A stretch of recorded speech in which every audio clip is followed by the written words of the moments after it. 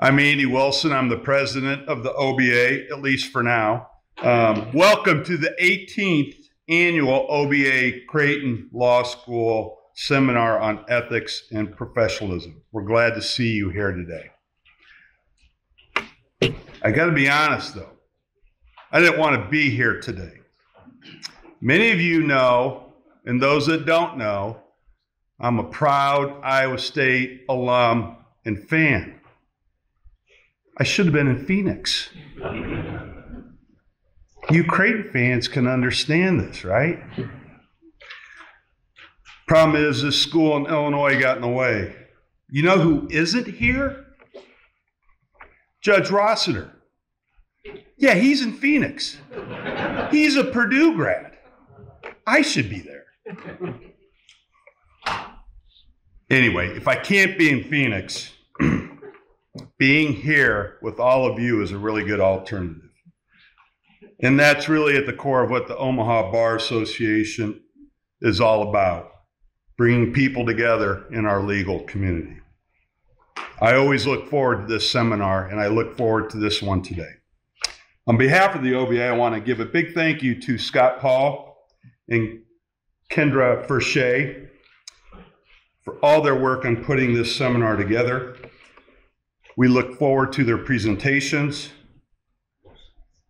I also look forward to hearing from Nebraska Supreme Court Justice Stephanie Stacy in our final presentation. Where are you, Judge? She hiding? We're classmates, by the way. She sat in the front of the bus. I was more in the middle, maybe back. But anyway, I'm glad that she's here, and I look forward to hearing from her.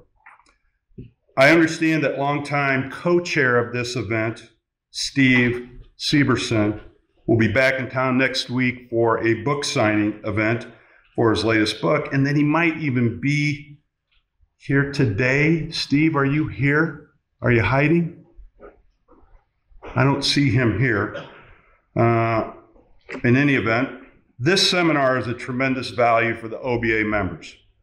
2 hours of ethics CLE that are free for the OBA members. If you aren't a member and you pay the $75 fee, but want to join the OBA, contact me or Dave afterwards, and we could put that $75 towards your annual membership. A new feature for the OBA members, which many of you are aware of, is that all of the OBA CLE events are included in your membership. It's a great value for being a member. We took Scott Paul's idea for this event from 18 years ago, and we kind of ran with it, you can say. This was the start of it. For those of you interested in other OBA CLE events, there's a list of those events in your folder. I want to thank you to Creighton University School of Law for partnering with the OBA, putting on this seminar. It's been a great partnership the OBA and the law school have had for over 5 decades. Kind of hard to believe. We're very grateful to the Creighton University Law School for this. I also want to thank Dave Summers and the OBA staff, Donna, Jean, and Sherry. They are just outstanding people and put so much effort and time into the OBA, making it the great organization that it is. Let's give those guys a round of applause.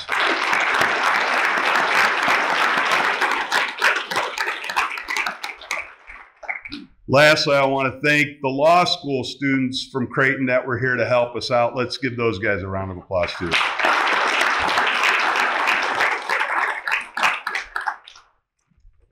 Just a little bit more. On May 16th through the 18th, 3 sections of the American Bar Association will be in Omaha holding their mid-year conferences. Those sections are the Young Lawyers section, the Law Practice Management section, and the General Practice Solo section. There will be hundreds of attorneys in Omaha for this conference. This is a great opportunity for our legal community to show them our first-class hospitality and to get to know them and get to know what they do in their law practices. The Omaha Bar is leading an effort to roll out the red carpet, if you will. And we are looking for welcoming committee and/or ambassador volunteers to give up an evening, May 16th, 17th, or the 18th, to guide our visitors out to dine, out to have a drink, anything. And also, if anyone's interested in hosting a small gathering at their house or at some other place. We're really leaning into this event as it's an opportunity for us to bond with those attorneys that are visiting Omaha that weekend. If you're interested in volunteering, helping out, doing whatever you can, reach out to Dave or me after this seminar. At this time, enough of me. I'd like to turn it over now to Scott Paul and Josh Fershee. Thank you.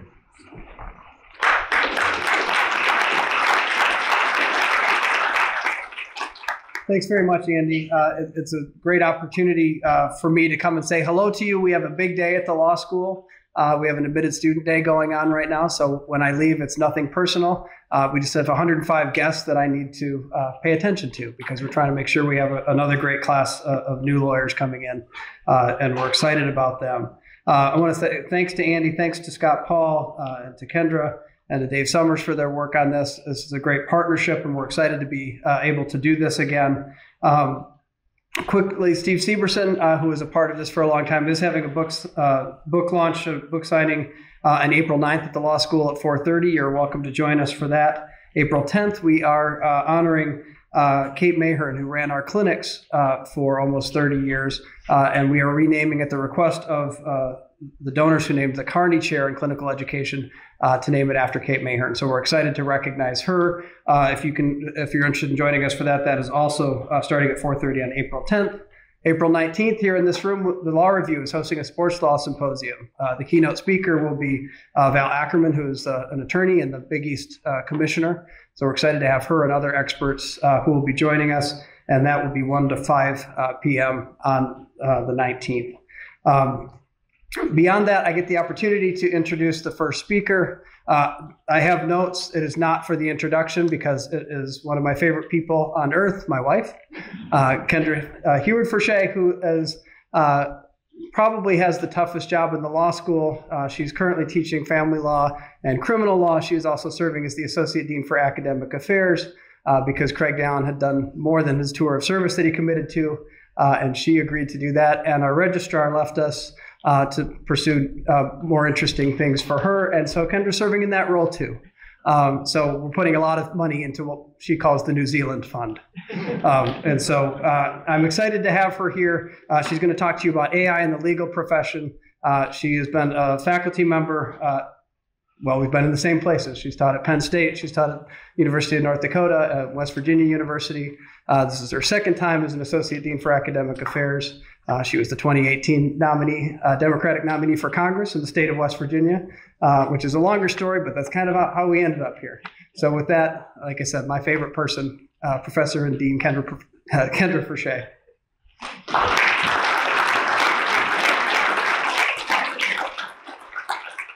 Thank you, Josh. I feel like I need to clarify a little bit because this is an ethics seminar that New Zealand Fund is actually a personal family fund that Josh has to contribute to every time I do something extra at work. I've always wanted to go to New Zealand, very interested in the wine country there. So hopefully that will happen sometime in the near future. So thank you for being here and for the service that you do as attorneys in the state of Nebraska. I'm going to talk today about, I think, something of real interest to most of us, I would hope, which is there's been a lot of conversation and a lot of maybe hand-wringing about artificial intelligence and how it might impact the legal profession. I wanted to take a very specific look at how it might impact ethics in the legal profession. Obviously, there are lots of tentacles of how artificial intelligence can affect the practice of law, and you could spend countless hours exploring those questions. But today, I kind of wanted to narrow in a bit on that ethics question, obviously germane to our purpose here. But first we need to start with a little bit of background on what we mean by artificial intelligence. So I start with the general definition of the words artificial and intelligence according to Webster's dictionary. It gives us a sense of this broad topic that we are focused on. Artificial is defined as humanly contrived, often on a natural model. So if humans contribute to creating something new that doesn't exist in nature, then that would be considered artificial. Intelligence is the ability to learn or understand or to deal with new or trying situations, the act of understanding, and the ability to perform computer functions, interestingly enough. There are more definitions there, but those were the most pertinent. So the idea of artificial intelligence has actually been around for a long time, and we've been relying on it, every one of us, in one way or another for decades. Because the concept of artificial intelligence is not necessarily as fancy as what we have sort of more recently been concerned about. We have used artificial intelligence. Let me figure out what I'm doing here to advance. Here we go. There we go. Okay, so what is AI? Sorry, I think I might have thrown off the system there. I'm going to back away from the clicker. So artificial intelligence at work, ladies and gentlemen, we have nothing to worry about.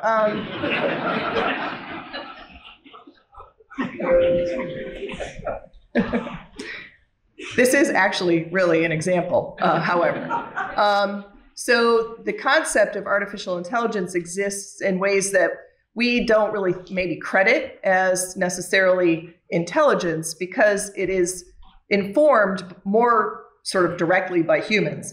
So we've been using artificial intelligence for many years to figure out what kind of music we like. If you use Spotify, Spotify listens to or pays attention to the music that you listen to, and then it offers new suggestions of things that you might like, right, based on what you have listened to in the past.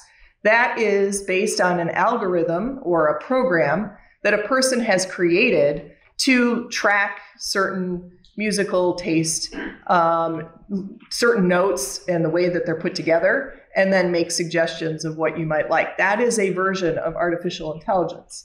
Maps, directions, GPS, we use artificial intelligence to help us figure out where to go, literally.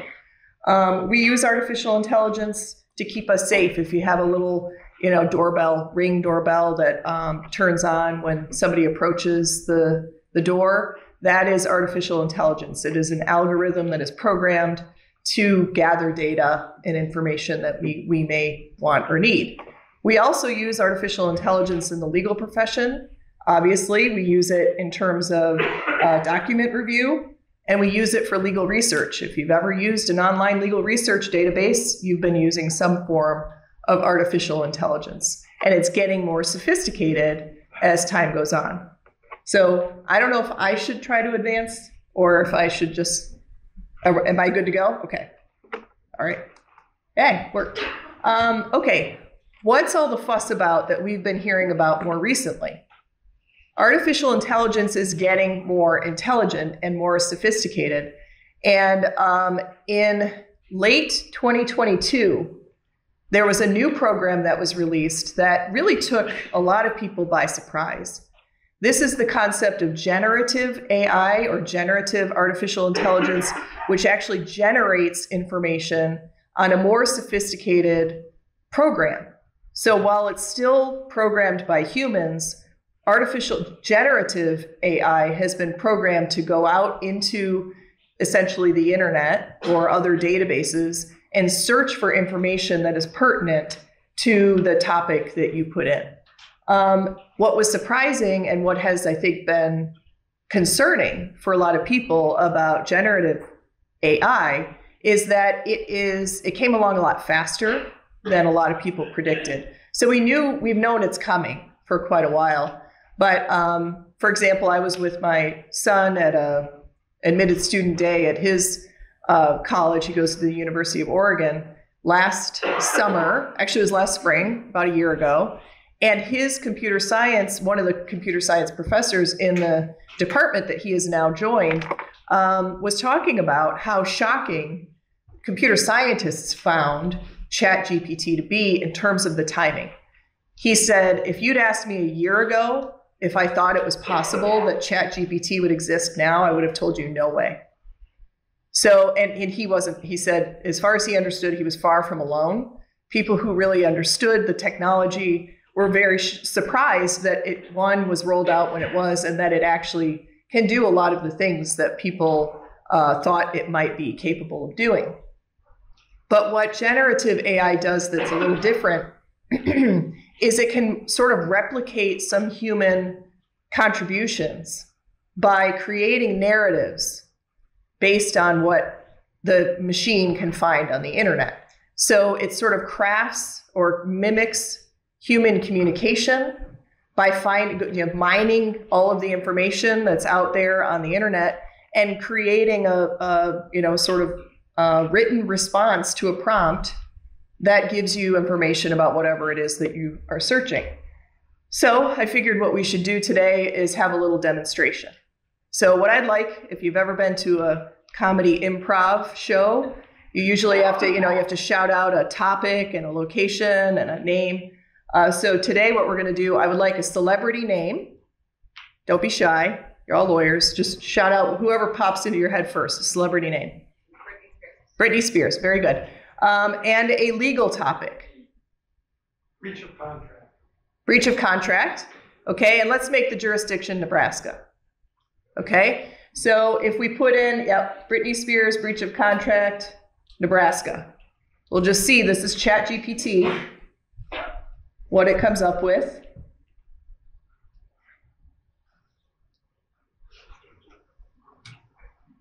So this is just searching to see if there's any particular information about Britney Spears breaching a contract in Nebraska. Doesn't find anything, but see how quickly that came up. It is disclaiming that this information might be outdated and that there might be some more specific information. And it actually suggests that you speak to a legal professional, which is nice. We like that. I'll tell you why in a minute. Why it's doing that. But okay, let's try another one that I came up with. Because I'm a law professor, I was going to go with the favorite topic that everybody had while they were in law school, the rule against perpetuities. So how about LeBron James, rule against perpetuities.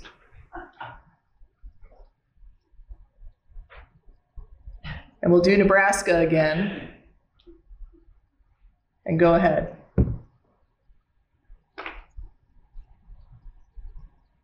Okay, so similar response, but let's change it a little bit this time. And let's do a little bit more sophisticated search that perhaps a lawyer would use to find out information about whether LeBron James would be a good life and being for the use of the rule against perpetuities. So if we put in LeBron James as life and being,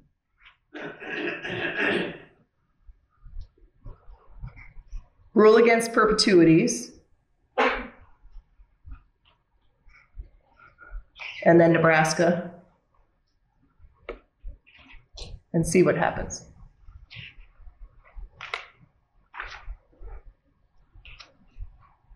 So now you get a little bit of legal doctrine, and it explains the concept a little more deeply than the more general searches.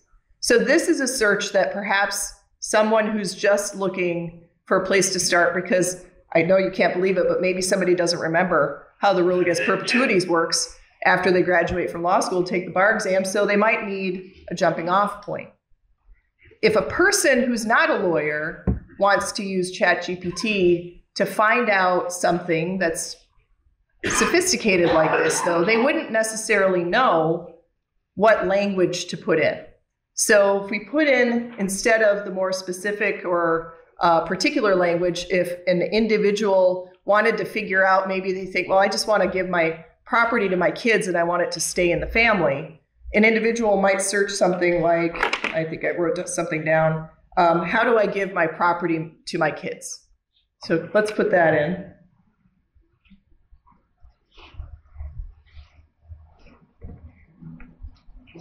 Oh, uh-oh.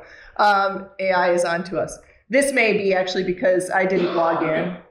There we go. Okay, this is what I got earlier. So you get a bunch of different sort of explanations of the ways that you could perhaps, create a transfer to the family, but it wouldn't necessarily flag something like the rule against perpetuities.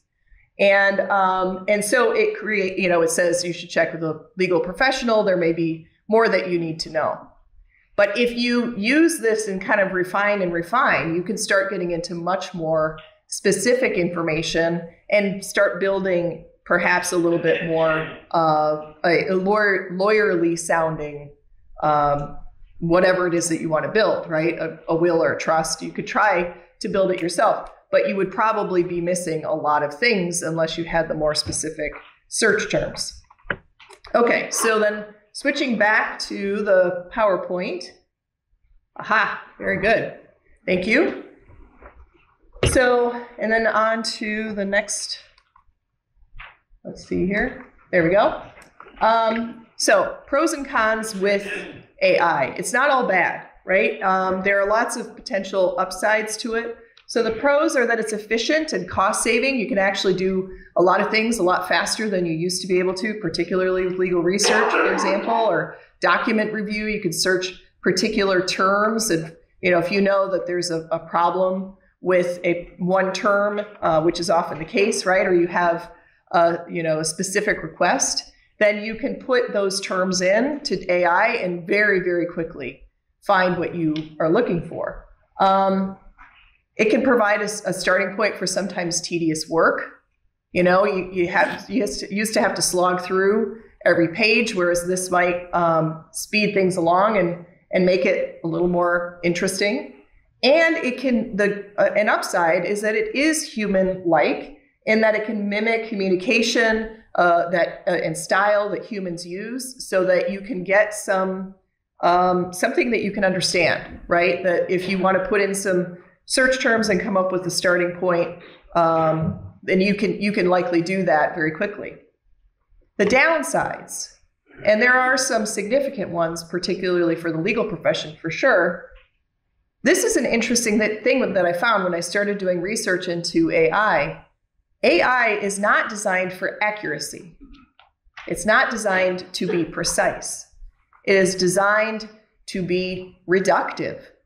It's designed to go out into the internet and piece together stuff that already exists, not to predict what should happen or what may happen in the future. And when it starts to kind of go rogue and starts predicting things, that's where we get into perhaps some trouble. Reliance on it from a perspective of a legal education standpoint, reliance on AI can help students avoid learning new topics. That's a huge problem, right? For law schools and the legal profession. Major downside is that it's not human, right? It doesn't understand humor or charm or empathy. It doesn't have an ability to sort of find nuance and apply, very specific details. Those need to be supplied by humans. Okay, so there are obvious impacts on really every aspect of the legal profession. It has impacts on both litigation and transactional work. Criminal law. There are some very concerning impacts on criminal law. For example, AI can analyze evidence and can make some useful analysis of fingerprints or surveillance footage.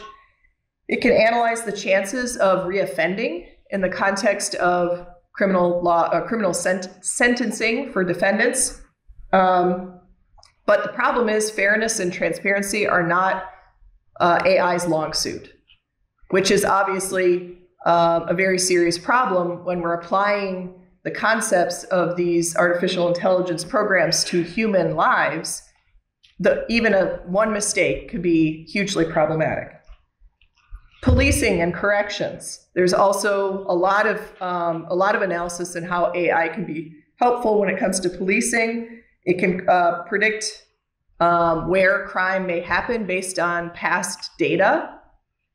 In terms of policing, it can monitor communications, location, and biometrics of incarcerated individuals in the context of corrections. But both of those things also have significant downsides. Predictive policing often results in over-policing of marginalized communities and doesn't necessarily stop crime. And over-monitoring and control in the corrections context with no particular purpose can raise anxiety levels of the individuals in that situation and can create much more volatile circumstances. Academia, obviously, we're concerned that students could, use AI to make it look like they're doing the work that they're supposed to be doing and avoid actually learning the concepts that underpin the academic endeavor. However, if they use AI and we teach them to use AI in a useful way, it could be a really useful jumping off point, but you've got to learn the underlying principles first, right? Okay, and then of course, ethics. Okay, so generally, while this was meant for basically all of the potential areas of concern or of interest with AI, the Biden administration issued this executive order in October of 2023. All of these topics have very serious implications for the legal profession. So while this is a general list, it obviously has a lot of impacts on what we do as lawyers. So the executive order focused on a few, several important topics, one being international concerns with AI. Whatever protections we put into place in the United States are essentially moot if we don't have agreements with other parts of the world, because AI can be anywhere, right? So it can infiltrate our space from somewhere else. So we need to have good international relationships to address issues there. Equity and inclusion. So a big concern for everyone who's involved with, or should be a big concern for everyone who's involved with AI, is the concept of equity and inclusion, because the algorithms that are used for AI are either intentionally or unintentionally influenced by racism and sexism, particularly on the internet. So a couple of examples. First, the internet is rife, as we know, with very unpleasant information sometimes. And that information can be very derogatory and obviously directed at people of color and women. But also the internet is seeded with information that is institutionally or historically accurate, but it also results in racist or sexist application. So here are some examples.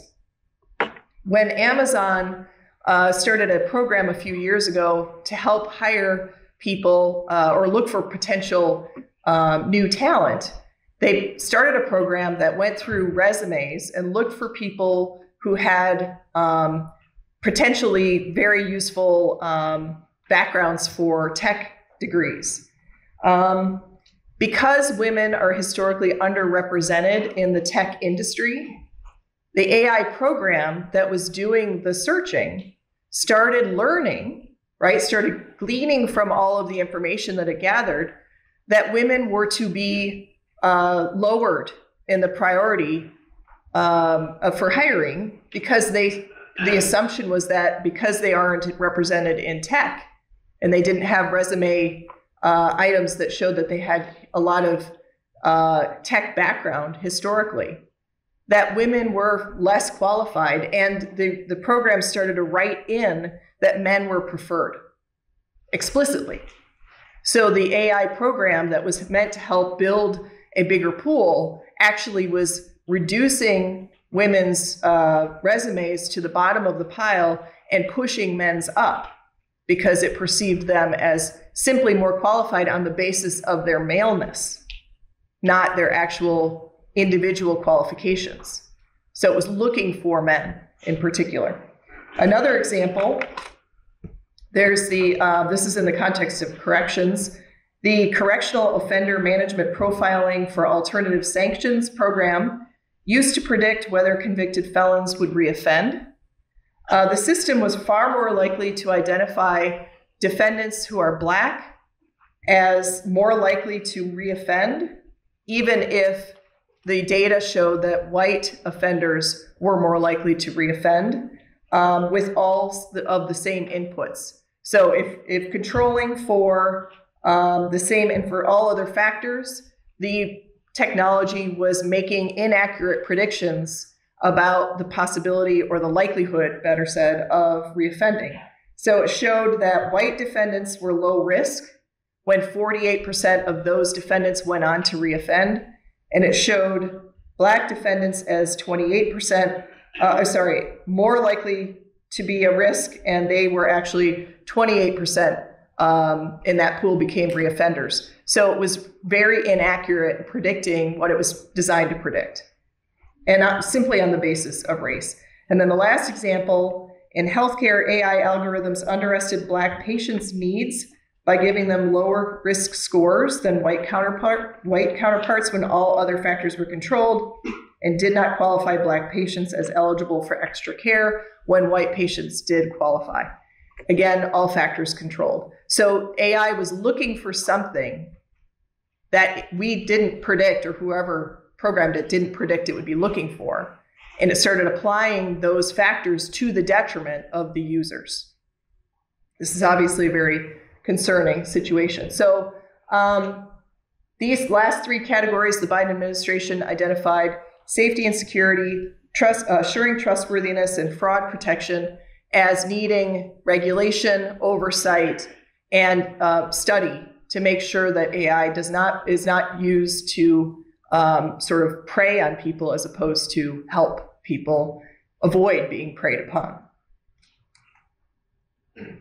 Okay, so now moving on more specifically to the legal profession.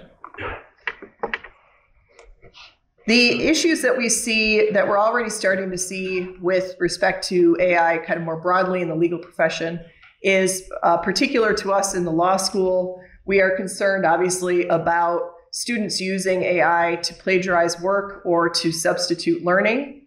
We're also concerned about, just more broadly in the legal profession, people being able to rely upon AI for the purposes of creating their own pro se documents, and they may actually rely on it wrongly and really hurt themselves in the process, or they may rely on it in a way that is convincing enough that it seems legitimate, and the litigants, pro se litigants, could win a case that they shouldn't, and perhaps create precedent that then is very problematic, right? So if the parties, if it's not caught. So you hear all these examples, it's happening over and over again, people getting into a time crunch, using AI to draft some sort of legal memoranda that they file with the court, only then to discover that perhaps the AI program made up cases, which has happened.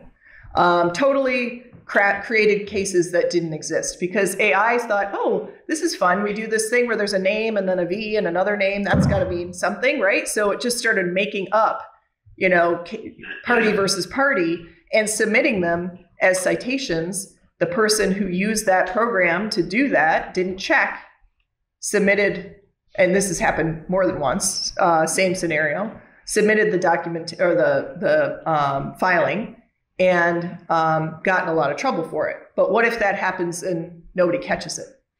That's problematic as well. And those were lawyers. We can only imagine what pro se litigants might find themselves. They wouldn't even necessarily know to check. And then the last, obviously, transactional documents. There are impacts. People are using AI to draft contracts. There's nuance that's lost, perhaps, that we need to be aware of. So let's talk a little bit more about that with respect to our rules of professional conduct. Just 3 examples here. There are probably a lot of other ways that AI has impacts on us as licensed attorneys. But first, focusing on confidentiality. Obviously, we have an obligation to keep our clients' information confidential, and that literally includes everything like that the fact that you represent someone at all.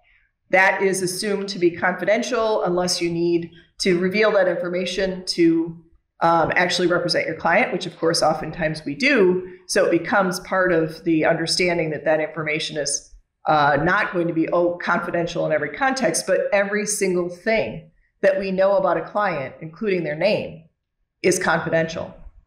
But in order for a chat GPT to work, you have to put in information to inform it, right? It needs to be taught.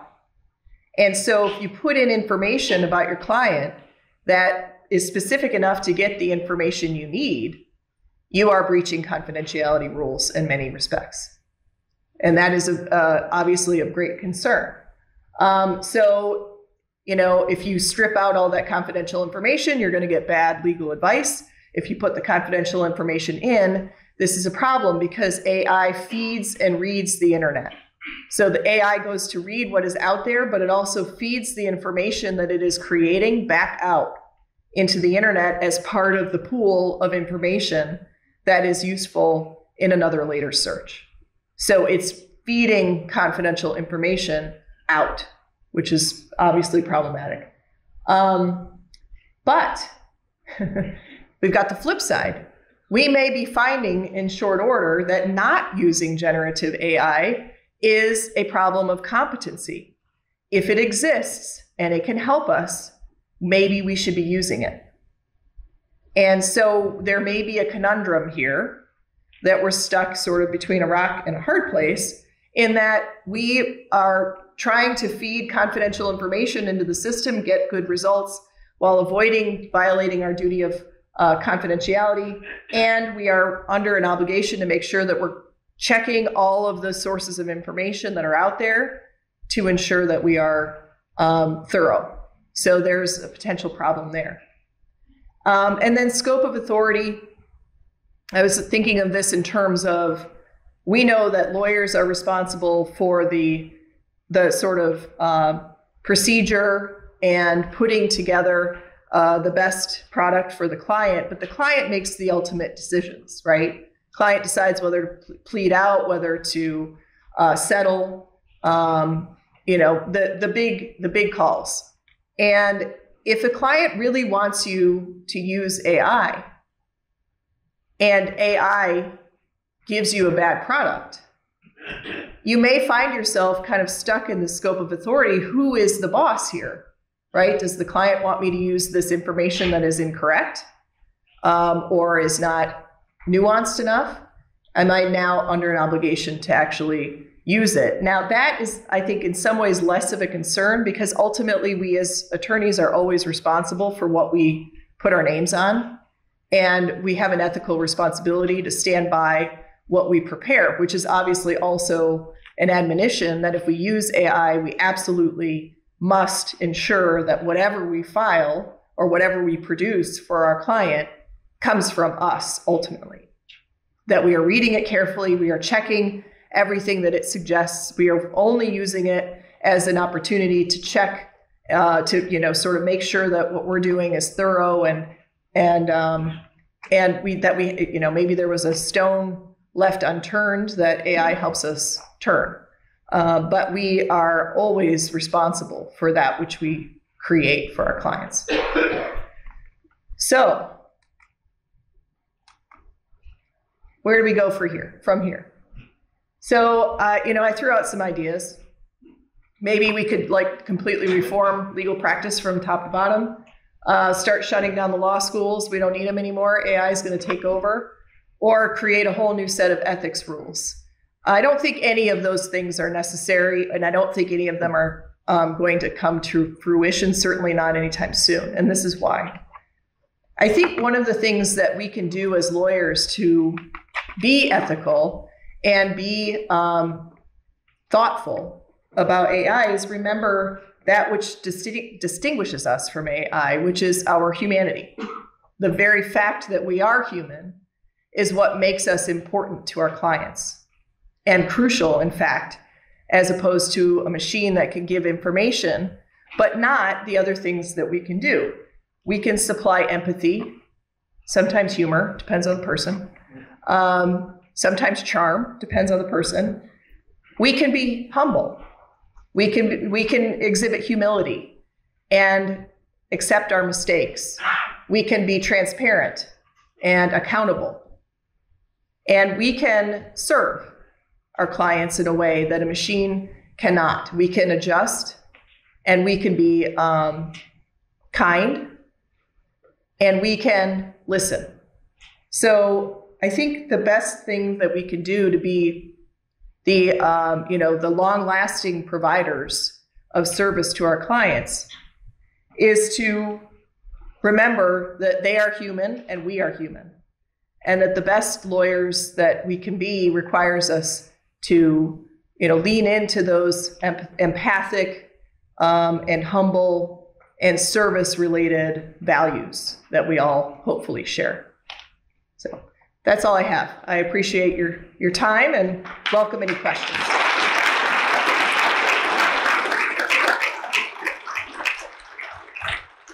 I'm not sure where we are on time, but if anybody has questions, I'll try to answer, but I may also have to defer to the internet because there's a lot of information out there. Okay. All right. Thank you. Have a good afternoon. Probably should have introduced you, Scott. Okay.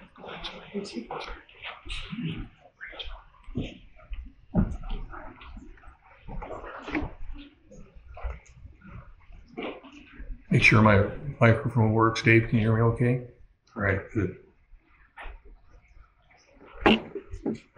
First of all, thank you all for coming. It's a sunny day, it's nice weather out, and anytime we can keep people off the golf course to come in and listen to ethics is a good thing, I suppose. So we appreciate that.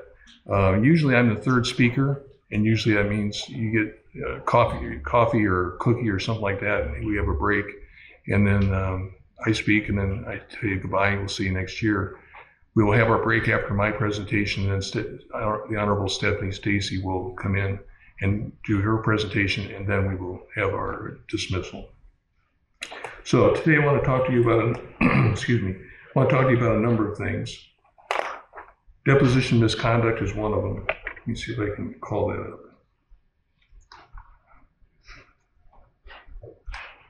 There we go. Deposition misconduct, statutes you may want to use or not, private public reprimands, we'll investigate that a little bit, and recent ethics opinions. There's a couple from Iowa, there's also, I believe, one from Nebraska that may be of some interest. Hopefully these will be of interest to you. We'll start with ABA Formal Opinion 508. It details what lawyers can and can't do when preparing witnesses. This is a new opinion that just came down several months ago. And so it's been in some of the media from law schools and legal organizations. It's instructive, but again, it's just guidance. Certain categories of lawyer activity are firmly established as unethically interfering with the integrity of the justice system and unethically obstructing another party's access to evidence. Make no mistake, you cannot counsel a witness to tell anything but the truth. And so when we're going to talk about witness preparation today, keep in mind that the witness needs to understand that they're supposed to go in and tell the truth. And it's your obligation to make sure the witness understands that. So nothing that we'll be talking about today will detract from that. Although you will find that I don't necessarily agree with some of the authorities that we're going to be citing today as authorities on some of these deposition practices. But nevertheless, the bottom line is the witness should tell the truth. Now, it's easy for you to tell a witness tell the truth. If they're your client, that's a privileged communication. If they're a witness, you should all the more reason to tell the client to tell the truth, because that's something they can be asked about. The opposing counsel can say, have you had conversations with Mr. Paul, or have you had conversations with your lawyer? And the witness will have to say yes, and I have to disclose what those conversations are. Well, what did he tell you? Well, he told me to tell the truth. Well, that's always great to hear. And so you want to make sure the witness, if it's a witness and not your client, you want to make sure they parrot that back. If they're asked, did you have a discussion with counsel? What did counsel tell you? What did you hear? Lawyers never want to hear, he told me to tell the truth. So keep that in mind. The problem about witness coaching and woodshedding was exacerbated during the pandemic. I think we had a lot of one-camera video. We had a lot of video depositions, and there was more abuse of the process when we had the one-camera and video depositions during the pandemic. The lawyers have an ethical duty to prepare clients and witnesses before hearings. These are the rules that you need to follow in order to prepare your clients or witnesses for depositions. Rule 1.1 is competence. That's probably the most important one. You'll see we'll discuss that a little bit further later. Rule 1.3 is diligence. 3.3, candor toward the tribunal. 3.4, fairness to opposing party and counsel. And 8.4 is, I almost call that the sledgehammer. That's kind of the catch-all for everything. And it's the administration of justice is impacted through fraud or misconduct. ABA Formal Opinion 508 attempts to explain the difference between legitimate witness preparation or guidance and unethical efforts to influence witness testimony, sometimes called coaching. Now, I don't think coaching is all that bad in the deposition, before the deposition, in the process of preparing a witness. There's some coaching that has to go on here. And the authorities seem to take the word coaching and they seem to say, well, you can't coach, you can't, but you can provide guidance. I think that's just semantics. And what we've seen is that witnesses and parties that are getting their deposition taken, they're quite often in awe of the process. They're quite often intimidated by the process. They don't know what they don't know. They don't know what they can do and what they can't do. So consequently, some of them have diarrhea of the mouth when they're testifying and you wish they would be quiet. Other times, witnesses don't say anything or say very little because they're concerned about what they're being told and what they're being asked. So there is some obligation here to explain this process to the witness so the witness understands what's going on and what their role is. Opinion 508 also acknowledges the distinction can be ambiguous, and it indeed can be ambiguous, owing in large part to the concurrent ethical duties to diligently and competently represent a client and to refrain from improperly influencing witnesses. So there's a crossroads there. There's a tension that exists between making sure the witness testifies accurately and truthfully, and yet doesn't volunteer things that aren't asked by the opposing party. William Hodes wrote a law review article on this subject, and one of the quotes from it is, "Journeying not far enough, and a lawyer deserves sanction for failing to carry out the most basic duties encompassed by the client-lawyer relationship." So what he's saying is that it's your affirmative duty to go in and prepare these witnesses for testimony, and if you don't do it enough, if you don't do it well enough, then it's a situation where maybe the finger should be pointed at you for not doing your job. Preparing clients and witnesses for depositions, court hearings, and trials is necessary, but again, it does not include encouraging them to fabricate testimony. For example, lawyers should not kick the witness under the table. Boy, you're laughing. It's true. I saw it happen. It happened to me in a deposition in Lincoln, and it was before the pandemic, so it wasn't involving any video depositions or anything like that. As a veteran lawyer, a sophisticated client, I was taking their deposition, and I began to notice that every time I asked a question I thought was a very good question for me, and the witness gave kind of a honky response, I thought, that doesn't really fit the question. And I began to notice there was some movement on the witness's lawyer on his chair at the same time the witness was answering, or right before the witness answered. So I thought, that's odd. And so I leaned back in my chair, put my notebook on my lap, and my list of questions on my lap, where I could see the feet of the opposing counsel underneath the table. And sure enough, I'll be damned if he didn't kick him the next time I asked the witness a question. And of course, he denied doing it. He had a spasm in his leg or something like that. Whatever. But the bottom line was, he didn't do it again after that. But it happens. This stuff happens where witnesses will kick, or lawyers will kick witnesses under the table, or they will wink at them. Winking occurs when you got one video camera. You got maybe the court reporter's not there, or the court reporter is there, but not paying attention, and lawyers will wink at their client. Obviously, you can't do that either. Under Opinion 508, it's unethical to tell the witness to downplay the number of times a witness and a lawyer met to prepare for trial testimony. I'll push back a little bit on this one because I think the question that needs to be asked is, how many times did you and your lawyer meet to prepare for your testimony? I think that's privilege. It's not privilege, it's work product.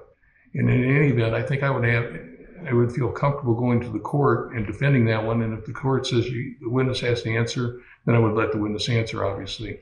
But I think there's a work product issue there in trying to determine how many times the witness is engaged in witness preparation meetings with the lawyer. Certainly, the witness can be asked, did you and your lawyer, or did you and the lawyer prepare for the testimony, get together and talk? Yes. How many times? Well, that's where I think I would insert the work product objection. Again, surreptitious off-camera activities such as texting the witness are prohibited. It's your fault if you let the witness go into a deposition with a cell phone. If somebody can text the witness while they're giving a deposition, that's your fault for missing that, because you don't want to have a witness have access to a cell phone during their deposition. It's just not anything that anybody wants to get involved in. But it happens, and it apparently has happened in occasions to require this ABA formal opinion to reference it. So if rule number one is make sure your witness, or make sure the witness doesn't have a cell phone accessible to them during their depositions. Opinion 508, let's see where I'm at here.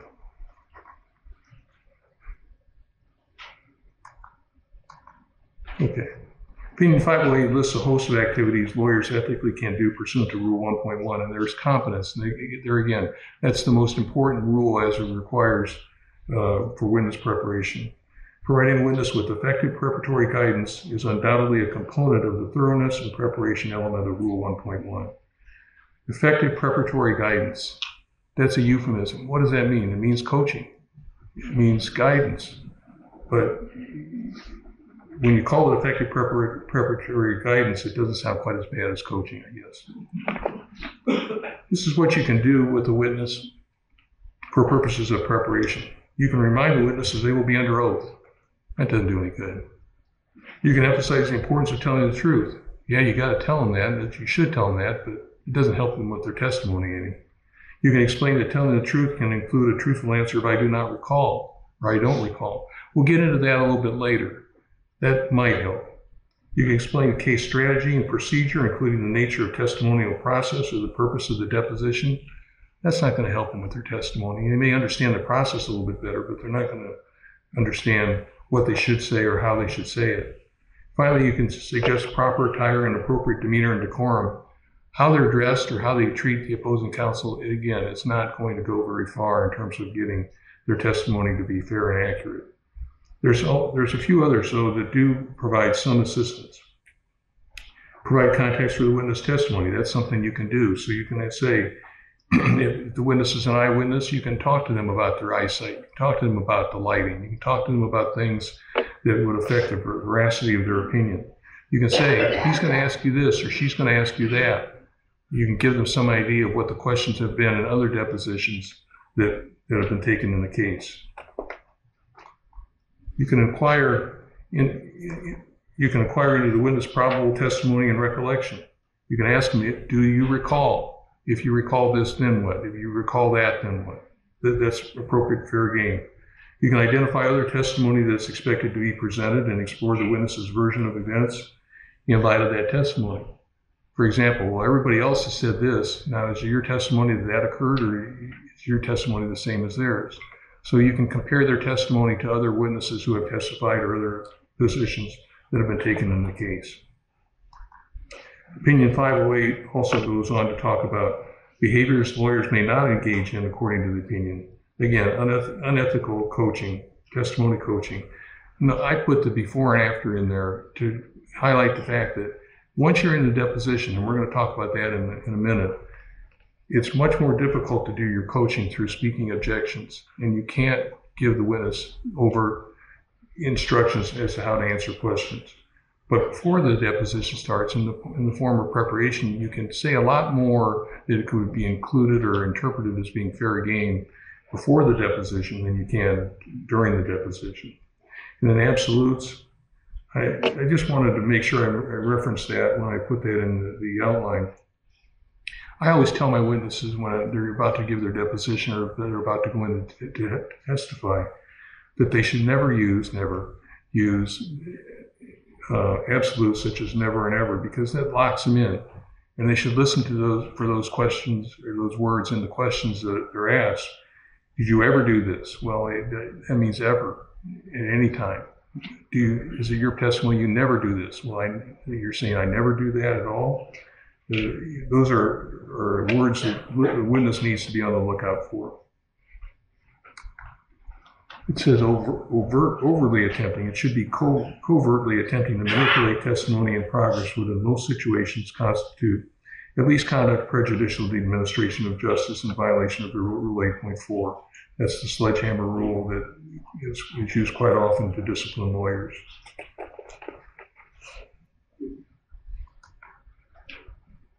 Also mentioned in the article is a more subtle type of speaking objection called covert coaching. It goes beyond stating the objection and providing the basis for the objection and suggests how the witness should answer the question during the testimony. And one of the things I've heard many times in depositions is, well, I don't object to form. I don't understand the question. If you understand the question, you can answer. The witness generally will not answer the question and saying, I don't understand it either. Well, we've seen courts have been critical of that type of speaking objection, and we'll see an example of that critical nature of that objection coming up here just in a few minutes. One of the things you can always do if you're the witness or if you're the attorney is you can ask that the question be repeated or rephrased. If the lawyer is under no obligation, the opposing counsel is under no obligation to rephrase the question. He's entitled to phrase the question the way he wants, but he should repeat the question. Now, if you're asked to repeat a question, if I'm the lawyer that's asked it, I would look at the court reporter and make sure the court reporter reads the question back. It gives the lawyer time to think about his next question. The witness is probably asked for that reading back or asked for that repeating of the question so that they can have more time to think. As counsel, if you don't understand the question, if you want to hear it again, you're entitled to ask for the question to be repeated as well. Again, you should have the court reporter read it back to you. But if you do that more than a few times, it's going to be very obvious what's going on. And you're not really asking the question that the question be repeated, or you're asking for reasons to instruct the witness what's going on. So if you do it more than a couple times during a deposition, there's going to be some questions to ask, I'm sure. I mentioned I don't recall. Let's see where I'm at here. Here we go. I mentioned I don't recall. The gray area is still in how much or little to prompt recollection during preparation rather than during live testimony. So if a witness is inclined to testify, I don't recall, they need to be able to live with that, or they need to be prepared to live with that. Because what you don't want is a situation where a witness says, I don't recall, and then after the deposition, after they're on record with their testimony, then they go and educate themselves about the case or about what their position is.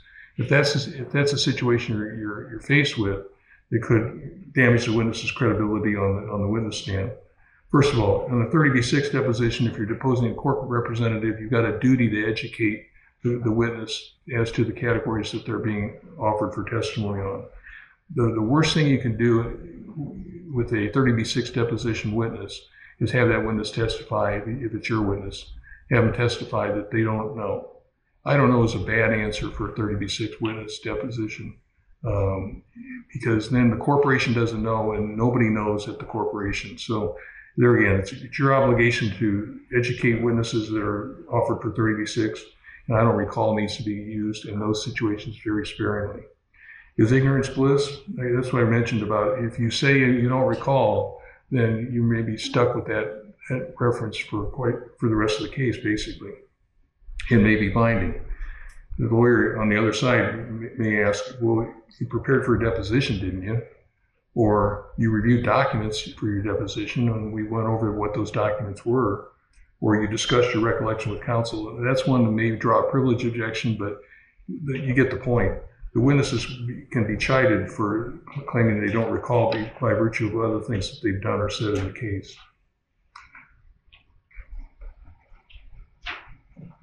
here we go. This is the Hall case.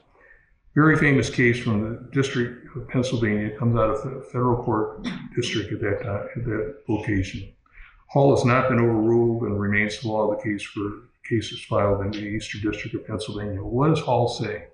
Hall addresses conferences with the witness in debates during depositions or trial. There's no express ethical prohibition on communications between the witness and counsel during a break in the testimony, but judges have at times exercised control over these circumstances, including entering specific orders and imposing deposition guidelines and/or sanctions. It's a little bit odd to think that we have all these rules for depositions and we have all these rules for ethics, but we don't have any rule that says you can't talk to your client during a deposition or you can't talk to your client during their trial testimony. But that is the ruling, at least of this Hall case. Now, as we'll see, it has not been adopted by many jurisdictions, but nevertheless, in this jurisdiction, in Pennsylvania, it is still the rule. We also note that judges have at times exercised control over these circumstances. It means that judges haven't always done it. They pick their spots. And so it depends on the case and it depends on the facts as to whether or not they're going to enforce some of the Hall prohibitions. Hall stands for the proposition that a lawyer and a client do not have an absolute right to confer during a client's testimony. Although the lawyer has a right and not the duty to prepare a client for a deposition, he or she does not have the right to confer with the client once the deposition begins. And you can understand why that's the case, because the lawyer could be trying to rehabilitate the client from a bad answer or educate the client as to how they should answer another question in the case. And there's reasons why the lawyer should not be able to do that during the testimony. Before the testimony, during preparation, it's probably more appropriate. Hall goes on to say, during a civil trial, witnesses and his or her lawyer are not permitted to confer at their pleasure during the witness's testimony. Once a witness has been prepared and has taken the stand, that witness is on his or her own, as is true at a deposition. Now, many of you, like me, have tried cases in the Douglas County Hall of Justice. We get a break during the testimony. Let's say your client's on the stand, or the plaintiff's on the stand, or the defendant's on the stand, whoever. You go out in the rotunda of the Hall of Justice, and what do you see? You see the client and their attorney sitting on one of the pews or standing at the rotunda area, and in deep conversation. And they're talking about the case. They're talking about the testimony. It's obvious what's going on. But under Hall, that's not permitted. And it just happens every day. It's something that there's a reason why I think you're going to see many different jurisdictions don't adopt the Hall case. But it's one of those cases that it happens all the time. For example, in the rotunda of the Hall of Justice, you can see where lawyers are telling their client, well, he's going to ask you this, or you said in your deposition that. These are all things that could come up and do come up during the conversations and conferences around the rotunda of the Hall of Justice. The test I would use is, what do you want the judge to hear? If the judge was standing right there, would you be comfortable saying what you're saying to your client if the judge was standing right there? Use that as your guide to keep in mind how you would do that, because it's not beyond the realm of possibility that you could go back into the courtroom if your client's on the witness stand, have the next question be, what did you and your client talk about out around the rotunda or while you were sitting in the pews in the waiting area? The fact that there's no judge in the room to prevent private conferences does not mean that such conferences should or may occur. According to the Hall opinion, these rules also apply during recesses at a deposition. So it's not just trial testimony, it's also deposition testimony.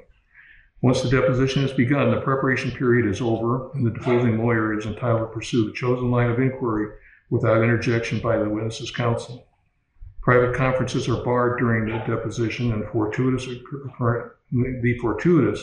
occurrence of a coffee break, lunch break, or evening recess is no reason to change the rules.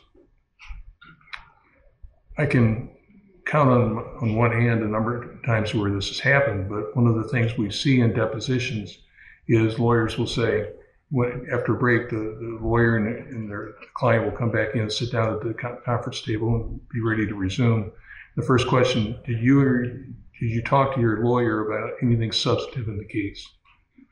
And sometimes it surprises the witness, sometimes it surprises the opposing counsel. It shouldn't. It's a normal question to ask.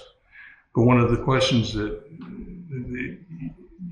it gets asked in this situation, you basically need to say, you get to use it once, because you're going to be ready for it after that, but you might catch them by surprise. You should always ask them about documents. Have you reviewed any documents during the break? Because it's quite often there isn't any discussion to refer to, but there may be documents that they're reviewing. You can ask them what documents, you can ask them why, and so on. Of course, this is the one exception to all of this, and that's the attorney-client privilege. An exception is made where counsel or the witness interjects an objection based on the attorney-client privilege, and that gives you a lot more leeway with your client to object to depositions or deposition questions, to make sure that the question is not eliciting testimony that's covered by the attorney-client privilege. So that's the one exception you should keep in mind and use if you need to, where it applies, obviously, in situations with deposition testimony. Okay.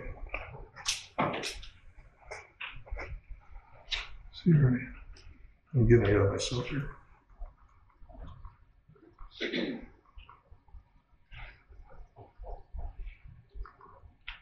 Okay.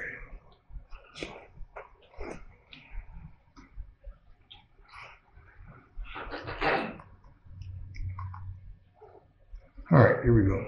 Several states have adopted language from Hall in their respective rules of civil procedure. So some states have adopted parts of Hall. So to varying degrees, you need to basically do your research to determine whether the authority of that jurisdiction is the same as the Hall case. Other courts refuse to implement any of the Hall guidelines. So it could be that nothing from Hall is of any use or help to you there, but you need to do your research again to make sure that you're aware of how this issue is treated. Still, other courts have adopted a limited form of Hall guidelines to curb deposition misconduct, and that's really what it comes down to. You're going to see more of the Hall type enforcement and more of the Hall type guidelines imposed on opposing counsel for deposition misconduct or trial misconduct, where the conduct is egregious, where the conduct the misconduct is such that it causes the disruption of the attorney-client privilege. It causes the disruption of the questions being asked of the lawyer to the client. In those situations, you're going to get more receptive comments from the court. You're going to be more, the court's going to be more receptive to your arguments if you can point to situations where the facts and the questions and the objections are egregious. So keep that in mind. It's not a one-size-fits-all situation. We'll come back to that one. You can see we've got a citation. There we go. At the bottom, Security National Bank of Sioux City, Iowa versus Abbott Laboratories. This is another outlier case that I wanted to discuss with you very briefly. It's a case that comes from Sioux City, federal court in Sioux City. Mark Bennett was the judge who wrote the opinion. In Security National, after a defense verdict in a baby formula product liability case, Judge Mark Bennett issued an order sua sponte, meaning on his own motion, directing defense counsel to show cause as to why she should not be sanctioned for obstructive conduct at depositions. Judge Bennett is now a mediator, I think. I see him advertised in the Iowa Lawyer magazine. I think he's retired, but he's known for this opinion and like many other opinions written by Judge Bennett, for having long opinions going into great detail as to deposition misconduct or whatever he's writing about at the time. This case is instructive for kind of the extreme view of what you can and can't do in terms of deposition conduct. He gives many examples of questioning in this opinion. So I would commend it to you for that, if nothing else, so you can see how the extreme view of these deposition questions and the objections or the conduct of the parties is viewed by the judge. The court's opinion discusses form objections, witness coaching, excessive interruptions to the questioning, and appropriate sanctions. Judge Bennett's opinion notes that litigators, and I'm going to come back to that term a number of times because the word litigators is not a favorite term of Judge Bennett. If you're a litigator, you're not one of his favorites. If you're a trial lawyer that understands what you're doing, do a good job, he likes trial lawyers. He doesn't really like litigators. He treats them or assumes that they are just doing deposition work or discovery work or document review, and that they're not competent to try cases. So, for example, Judge Bennett's opinion notes that litigators and trial lawyers, so he makes the distinction between litigators and trial lawyers, do not deserve all the blame for obstructionist discovery conduct because judges so often ignore this conduct, and by doing so, we reinforce, even incentivize obstructionist tactics. You know, he's absolutely right about that. District court judges, trial court judges, whether it be state court, federal court, magistrates, they hate discovery disputes like this. And so if you called them every time on the phone, you were at a deposition and you were seeking a ruling on this conduct or that conduct, you would wear out your welcome very, very quickly. And these judges wouldn't be able to get anything done because they would be inundated with calls about this conduct or that conduct. And so he's absolutely right that part of the reason why some of this deposition misconduct occurs is because the courts haven't set forth a coherent policy in terms of how to deal with them. So he goes on, most litigators, well, often inept in jury trials, there again, he's taking a shot at litigators, or only because they so seldom experience them, are both smart and savvy, and will continue to do what has worked for them in the past. The judge said, obstructionist litigators, like Pavlov's dogs, salivate when they see discovery requests and are conditioned to unleash their treasure chest of obstructive weaponry. There again, he's comparing litigators to Pavlov's dogs, so you can get some indication of where he's coming from in terms of his preference for litigators or not. Unlike Pavlov's dogs, their rewards are not food, but successfully blocking or impeding the flow of discoverable information.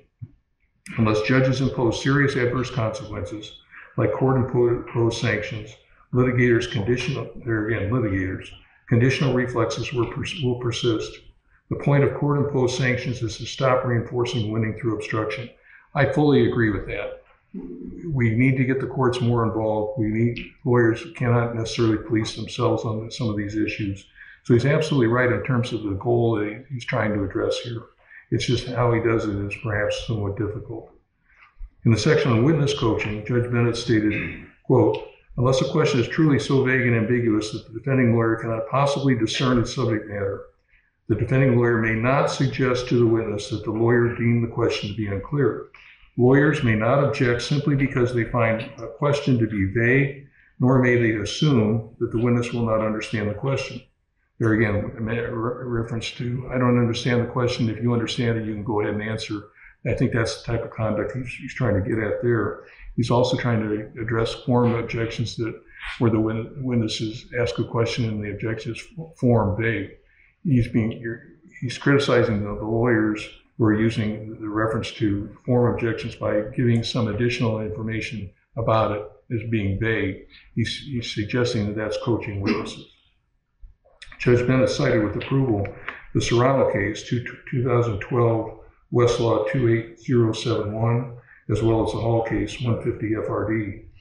The parenthetical reference to one of those cases stated, if witnesses do not understand the question or need some language further defining or some documents further explaining it, the witness can ask the opposing lawyer to clarify or further explain the question. After all, the lawyer who asked the question is in a better position to explain the question than is the witness's lawyer. There again, these witnesses are in a strange process. They don't understand it. They don't understand that they can ask questions, that they can have questions repeated, that they can have questions rephrased, perhaps. But they need to be, frankly, coached in order to make those types of objections or make those types of statements, particularly if the judge is going to say that counsel can't do that. So quite often you're making an objection in a deposition, not because you're trying to teach the witness to what the answer is or not, although that it can happen, but you're also trying to phrase the questions in the response and your objection so that you're talking to the judge.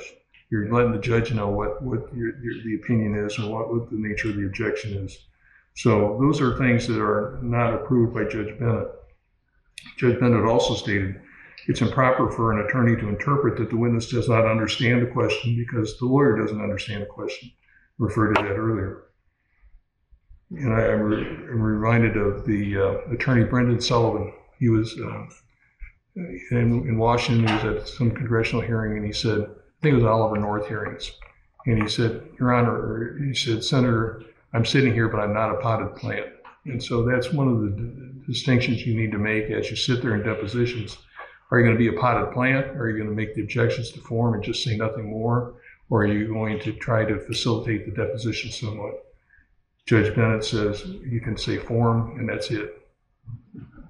Judge Bennett opined that when a lawyer tells the witness to answer if you know, quote, it not so subtly suggests that the witness may not know the answer, inviting the witness to dodge or qualify an otherwise clear question. Now, I've always viewed the if you know question or objection is not so much an objection, but an assistance to the attorney. So you're not making an objection based on lack of proper and sufficient foundation, where the question assumes that the witness knows something that they are not entitled to assume. That calls for a lack of proper and sufficient foundation objection.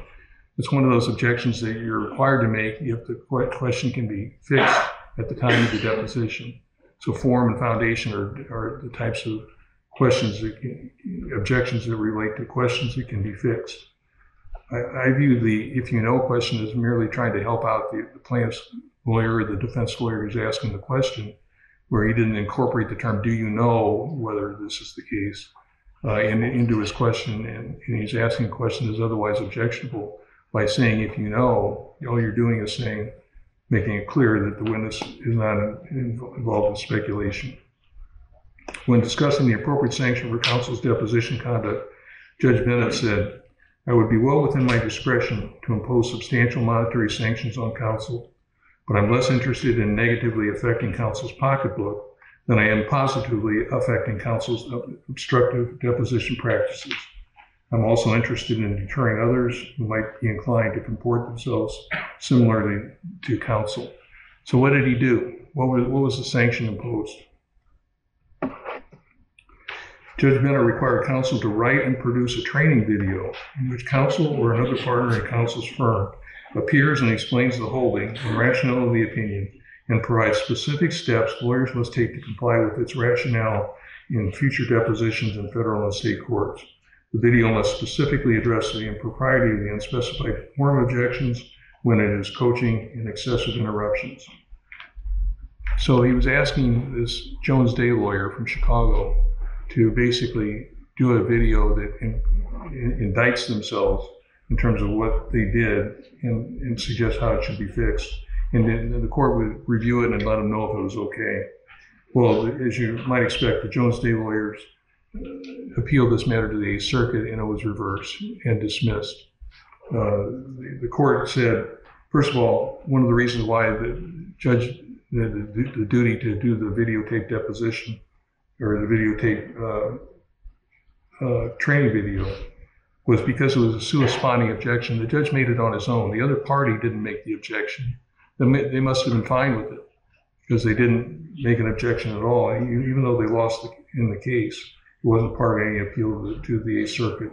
The other thing is that the timing, that the court focused on the timing. This was a sua sponte objection made after the evidence was over, after the verdict was in, and then he decided he was going to sanction plaintiff's counsel. I would be remiss if I didn't cite the last part of Judge Bennett's opinion where he noted, despite counsel's deposition conduct, I was greatly impressed by counsel's performance at trial.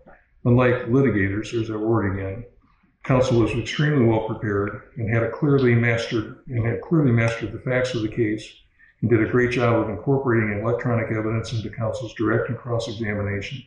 Those aspects of counsel's noteworthy trial skills, expertise, and preparation are laudable, but they do not expose counsel's pretrial conduct. Well, I'm glad this is what he feels about the lawyer that won. What would he have done about the lawyer lost, is what I say. What if the lawyer had been a litigator instead of a trial lawyer? anyhow, the sanction was thrown out by the 8th Circuit. So that means the rest of the opinion that I was referring to earlier is no more than dicta.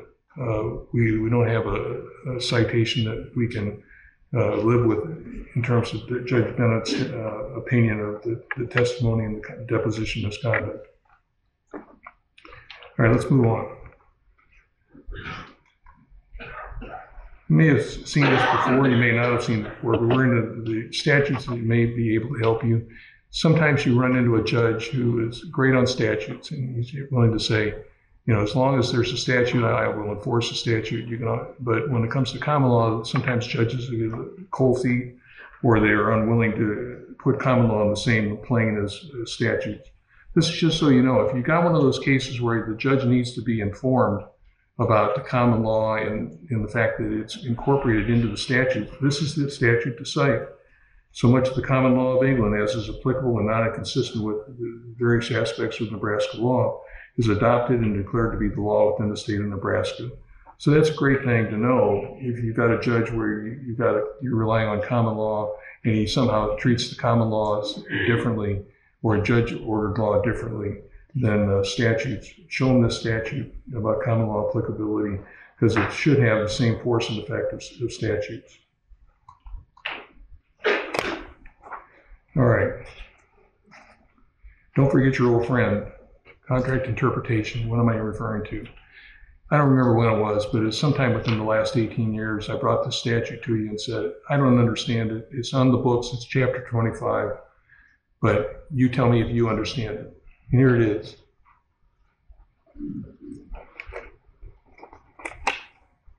It's one of those statutes that I don't know that anybody can figure out exactly what it means or what it says.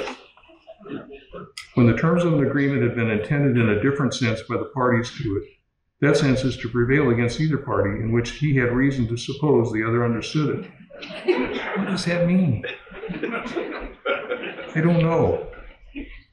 I would say this: if you think you can find a way to make this work for your case, and go ahead and cite it, because it has been cited in the court before. On the other hand, if somebody else cites it, I tell them you can argue that you don't know what it means and you don't understand it. So it's just one of those questions.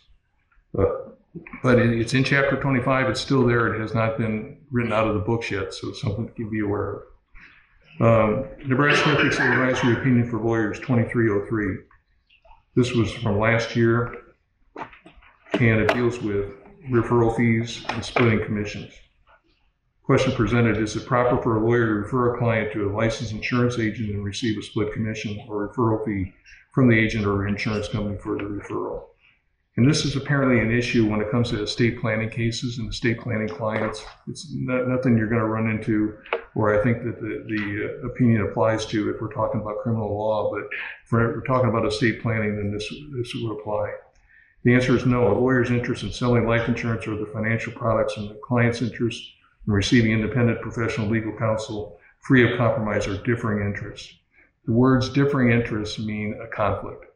And that's evident in the next paragraph. Given the generic request and limited facts presented here, the conflict is not waivable. The facts are I'm not going to go into the facts in a whole lot here, but basically New York Life Insurance Company wanted to create an alliance or a partnership with certain estate planning lawyers to get more work, and it would have resulted in the estate planning lawyers getting more fee as a result of this referral. The opinion says, the issue is whether the referral fees pose a significant risk that the client's representation will be materially limited by the lawyer's personal interest in terms of the money that's being paid to the lawyer as a fee. And the court said we can't determine, or the committee said we can't determine that would not be the case. He said many state ethics committees have found the referral fee to create a significant risk to the client's representation under Rule 1.7, and that no amount of disclosure or explanation can overcome a lawyer's financial interest in directing a client to a specific service provider under Rule 1.8. So the committee realized that this was a problem. Some other jurisdictions treat it as, depending on the facts of the case, allowing the transaction, the referral fee, if there's informed consent after full disclosure. But what is informed consent is how much do you need to tell your client about this before you do it. How do you make full disclosure? Those are kind of subjective and open-ended questions. The Nebraska Advisory Committee found that receiving a fee for the referral and eventual sale of annuities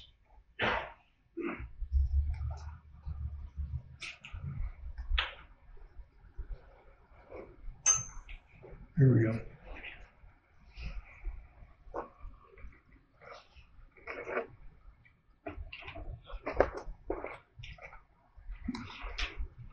There we go. The Nebraska Advisory Committees found that receiving a fee for the referral and eventual sale of annuities, life insurance, or similar financial products will create a conflict with the client that cannot be reasonably waived when the lawyer's law firm services to the client are even tangentially related to estate planning services. So there again, I think this is a case that relies on estate planning services being provided by the attorney, and then in those situations it is not allowed and it's not waivable. Okay. Advertising. We've got a sponsor this year.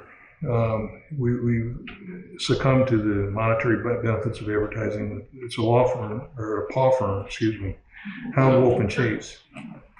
Here's their ad. Did your human break a treat in half and try to pass it off as a whole treat? You may be entitled to compensation. This is Fido Bono Esquire, the paw firm owner. He says, our attorneys have 7 times the experience chasing down treats owed. Paw us today to schedule a consultation. Hound, Wolf, and Chase, attorney at Paw. My thanks to Bruce Rohde and Sandra Marr for passing that on to me. That was, I ran short of getting a lot of funny videos and amusing text messages because they're just not as prevalent anymore as they used to be. So anytime people send anything like that in to me, I take a look at it. Public reprimands were discussed in the next case, which is the Rodriguez case. Thomas Rodriguez was an attorney who refused to appear for parole revocation hearings and represent his clients in cases where he had been appointed by the Scott County District Court. This is in Davenport, Iowa. That's where I'm from. He did not appear for hearings. He did not return phone calls or emails from the parole officers. His client stated that he has not contacted them at the jail while they awaited their hearings. The board confirmed that Rodriguez failed to appear for multiple hearings after being appointed. And Rodriguez's response was, he had other stuff to worry about besides the hearings. Really? I mean, talk about witness coaching. This guy needs some coaching in terms of how to deal with the committee, if that's the kind of excuse he's offering. But in any event,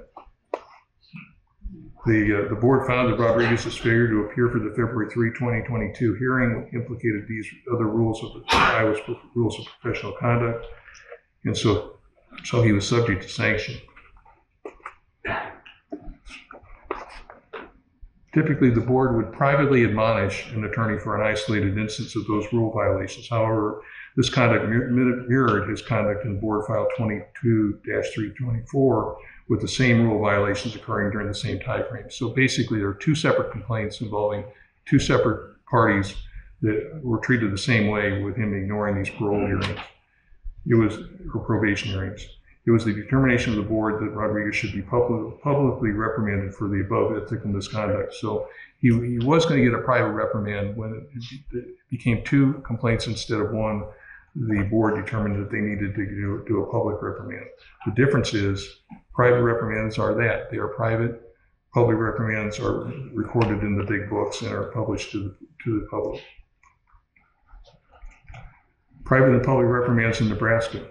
In the preface to the rules of discipline for attorneys in the state of Nebraska, the term private reprimand is defined as follows. A reprimand of a member by the committee on inquiry of the appropriate judicial district or the disciplinary review board, which shall be in writing, signed by the chairperson and vice chairperson and directed to the member by the United States certified mail, return receipt requested, but shall not be made public. That's a private reprimand. The test. Pursuant to Nebraska Supreme Court Rule 3-309H3, if it's determined that there are reasonable grounds for discipline of the responding attorney, but no public interest will be served by the institution of a formal charge, the inquiry panel shall prepare and issue to the respondent A private reprimand, which shall be made a permanent part of the file in the office for the counsel for discipline. So basically, if it doesn't involve a client, if the client is not being hurt, but there's some other rule violation, it's subject to a private reprimand. This reprimand shall be received as evidence in any subsequent disciplinary proceeding against the respondent only after a finding of misconduct in the subsequent disciplinary proceeding. So you're only going to run into a problem with a private reprimand if there is a subsequent issue that puts you before the Committee on Inquiry or the Disciplinary Review Board. And if so, the private reprimand you had in the past will count against you. It's kind of like they can't use it for liability, but they can use it for damages. Nebraska Supreme Court Rule 3-313 deals with conditional admissions of a grievance in the complaint. These are typically used in public reprimands. So the lawyer may file with the clerk a conditional admission of a complaint in exchange for a stated form of consent judgment of discipline as to all or part of the grievance or complaint pending against him or her as determined to be appropriate by the counsel of discipline and the appropriate Committee on Inquiry. Basically, this is a conditional admission. It's like an offer of proof or offer to confess judgment. With an offer to confess judgment, if it's accepted by the court and by the counsel for discipline, then it will be written up and you will be subject to a public reprimand. That goes in the big books. The difference between a public reprimand and a private reprimand is just that. Public reprimand, everyone can see it, it's published. Private reprimand goes into your file, but no one else can see it. Another public reprimand case was the Leahy case from earlier this year in Iowa.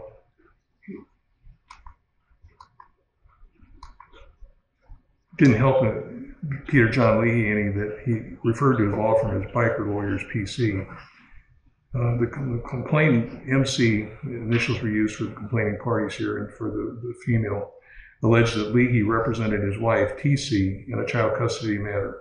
Thereafter, Leahy represented his son, Cameron, in a different child custody dispute against TC. That's true. That's exactly what happened in this case.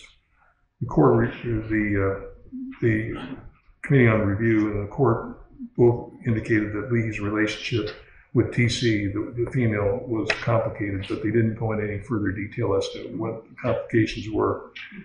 Cameron's relationship with TC ended soon after the child was born, and thereafter TC informed Cameron there was a significant likelihood that the child was not his. Cameron refused to believe the child was not his, and they went to testing.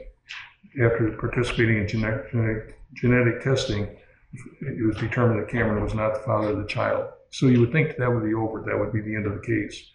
But Cameron didn't want to let go and didn't believe the testing. So after the results of the genetic testing, Leahy filed an appearance on behalf of his son, Cameron, and continued on in the paternity case. Leahy filed an affidavit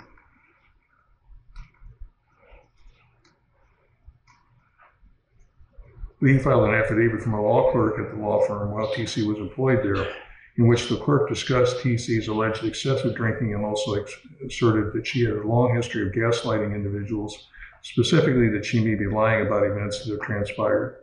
This was his attempt to throw her under the bus, and it didn't work, but he was trying to affect her veracity and get the court to think that she was not to be believed, particularly on whose child this was, even after there had been one genetic test that said that his son had not been the father.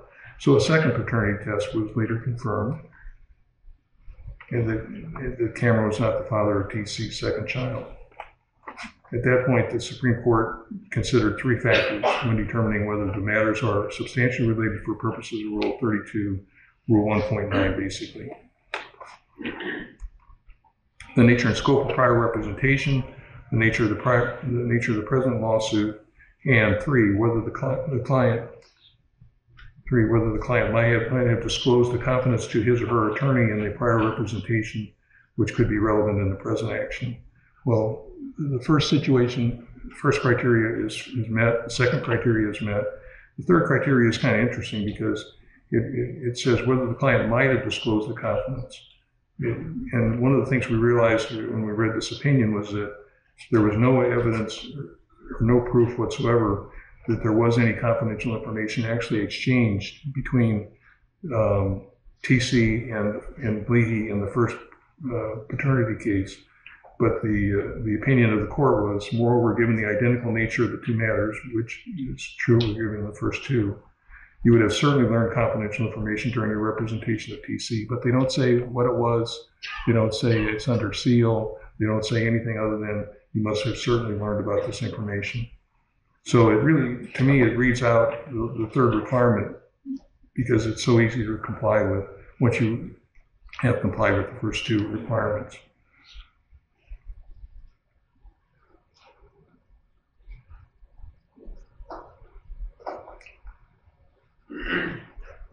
All right, the board noted you had previously been admonished by the board for a conflict of interest.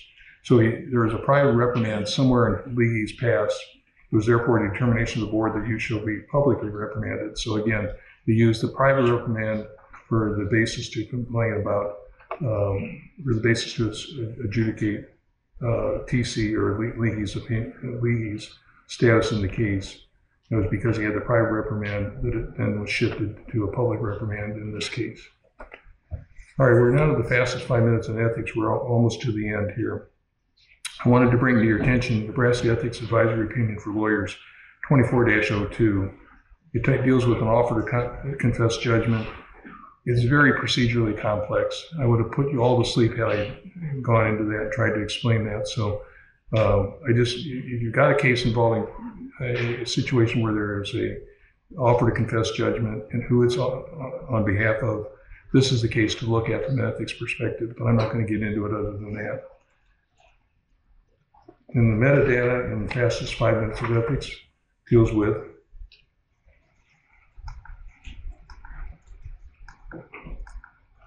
there we go.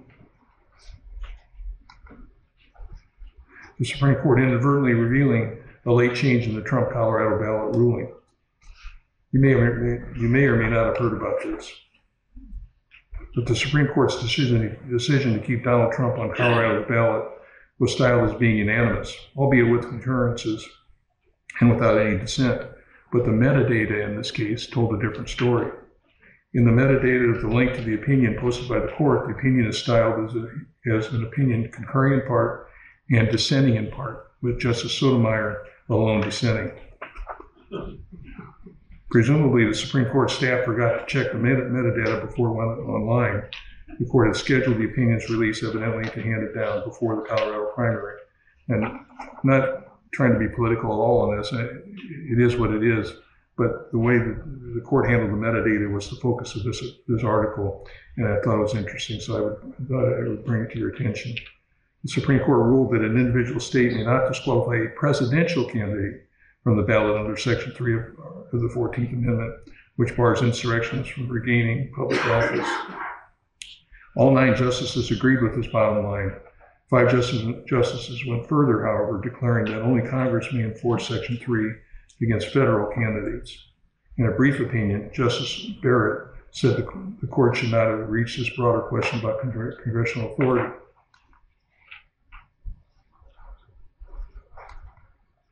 Justice Sotomayor made the same point in a longer opinion joined by Justice Kagan and Justice Brown Jackson.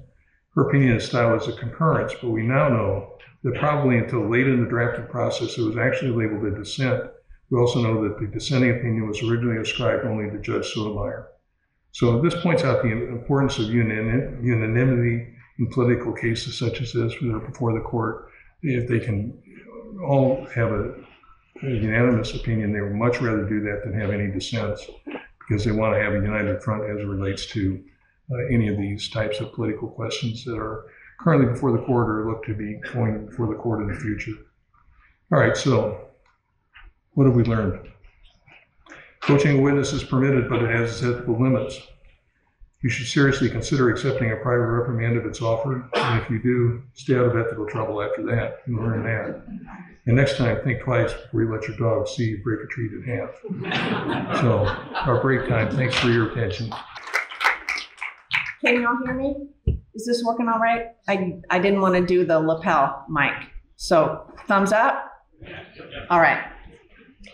So, since I don't have a PowerPoint, I know a good teacher would have a PowerPoint and it would be simple and elegant and you'd be able to follow along, but I'm just going to talk. We're just going to visit. But remember, you get credit minute for minute, so it can't be all that bad. This seminar is focused on ethics and professionalism, so I'm going to start my remarks at the very beginning with the preamble to the rules of professional conduct. The preamble tells us that the lawyers have 3 distinct roles. The first role of a lawyer is as a representative of the client, right? That's the one that requires you to be a zealous but fair advocate. That's the role with which most of us are the most familiar. That's the reason most of us went to law school, right? That was the one that tripped our trigger. A second role of a lawyer is as an officer of the court. That role requires us to follow the law, to follow the rules of professional conduct, to be candid with the court, to be courteous to others in all of our professional interactions. We're pretty familiar with that one too. The lawyer's third role is one we don't talk about quite as much. It's our role as a public citizen having a special responsibility for the quality of the law. And it's this role that I plan to focus my remarks on today.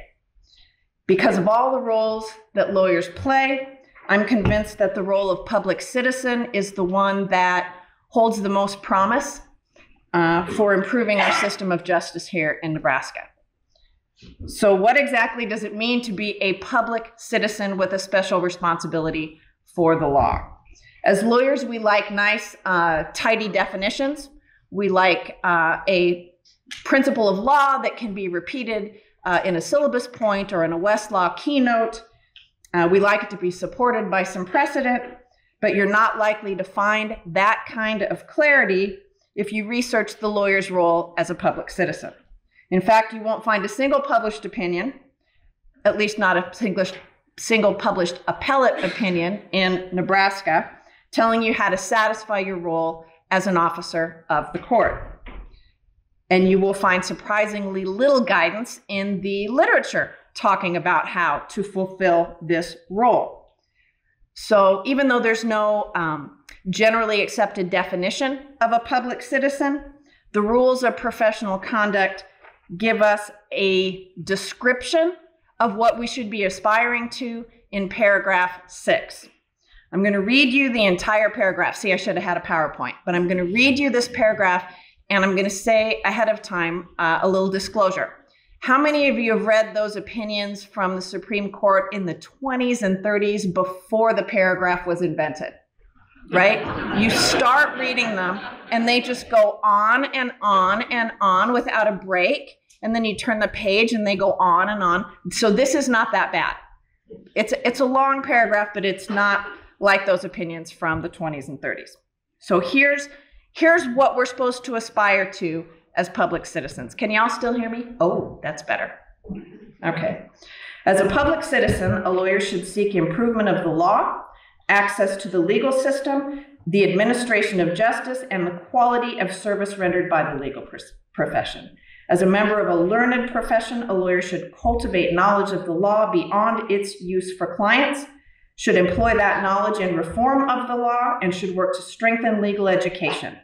In addition, a lawyer should further the public's understanding of and confidence in the rule of law and the justice system, because legal institutions in a constitutional democracy depend on popular participation and support to maintain their authority. But wait, there's more. A lawyer should be mindful of the deficiencies in the administration of justice and of the fact that the poor, and sometimes persons who are not poor, cannot afford adequate legal assistance. Therefore, all lawyers should devote professional time and resources and use civic influence to ensure equal access to our system of justice for all those who, because of economic or social barriers, cannot afford or secure adequate legal counsel. One more sentence, you've got one more rule. A lawyer should aid the legal profession in pursuing these objectives and should help the bar regulate itself in the public interest. There's a lot there to unpack, right? But I read this paragraph to suggest that as a public citizen, there are 4 overarching principles. First, the lawyers should be working to improve equal access to the legal system. Second, lawyers should work to improve deficiencies in the administration of justice. Third, lawyers should work to improve the law itself, the body of law. And fourth, lawyers should work to elevate the quality and the competency of all of us, of all lawyers, the profession generally. So I'm not going to keep you here all day talking about all of that, but I'm going to explore in the 30 minutes that I have some ways that I see Nebraska lawyers meeting these, satisfying these 4 overarching principles of being a good public citizen. I hope through this discussion to sort of convince you, persuade you that this is attainable, that it's happening around us all the time already, that you can achieve it yourself, and hopefully you see yourself in some of the examples that I share. Can you still hear me all right? Okay. Because I'm going to say the podium is kind of down here, and my notes and my readers are up here, and it's not as easy as I thought it might be. So I'm going to start with lawyers who are working to improve access to the courts. Nebraska trial courts, like courts everywhere, have a staggering number of people attempting to navigate the court system without the benefit of a lawyer. The rise in the number of self-represented litigants isn't a new phenomenon in Nebraska. It's been accelerating for several decades. When current Omaha Bar Association President Andy Wilson and I graduated from law school in 1991, it was pretty uncommon to see a self-represented litigant in the courtroom. Now it's commonplace. Let me share a few statistics with you. In fiscal year 2023, there were more than 625 new cases filed in Nebraska's trial courts, in our county, district, and separate juvenile courts. There were approximately 1,000 appeals docketed from those cases in our appellate courts. And I can't tell you exactly how many of those cases had a self-represented litigant, but I can tell you that Nebraska's data generally tracks with the statistics nationally. And nationally, somewhere between 50 to 75% of all civil cases and domestic relations cases have at least one party who is representing themselves. So in other words, in 2024, the civil cases in Nebraska with lawyers on both sides of the dispute are the exception and not the norm. We can debate the reasons for that, but we can't deny what's the new normal. A significant percentage of litigants are navigating the court system without an attorney, and this has a profound impact on the quality of justice. This new normal has required some pretty significant operational changes to the court system, and it makes the lawyer's role as a public citizen even more critical to the orderly administration of justice. No speech would be good without a quote of Roscoe Pound. So here it is. I'm tucking it in here. More than 70 years ago, Roscoe Pound noted, and I quote, "When every man is his own lawyer, the work that ought to have been in the hands of trained, responsible members of the profession falls necessarily into the hands of the court." He was right. There's an increased understanding today that courts can't administer justice fairly or efficiently unless self-represented litigants are provided with basic legal resources, instructions on how to prepare their case, forms, those sorts of things.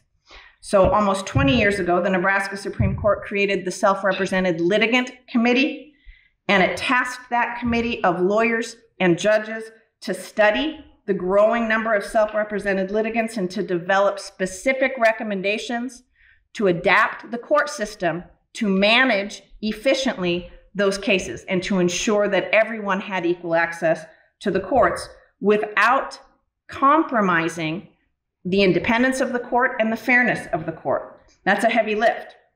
All of the judges and lawyers who have served on that self-represented litigant committee for the past 20 years have been acting as public citizens.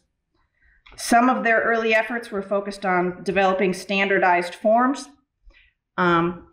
Lawyers are not always big fans of those forms, and I get it. I wasn't a big fan of them when I was a lawyer. I became a fan of them when I was a district court judge, and here's why.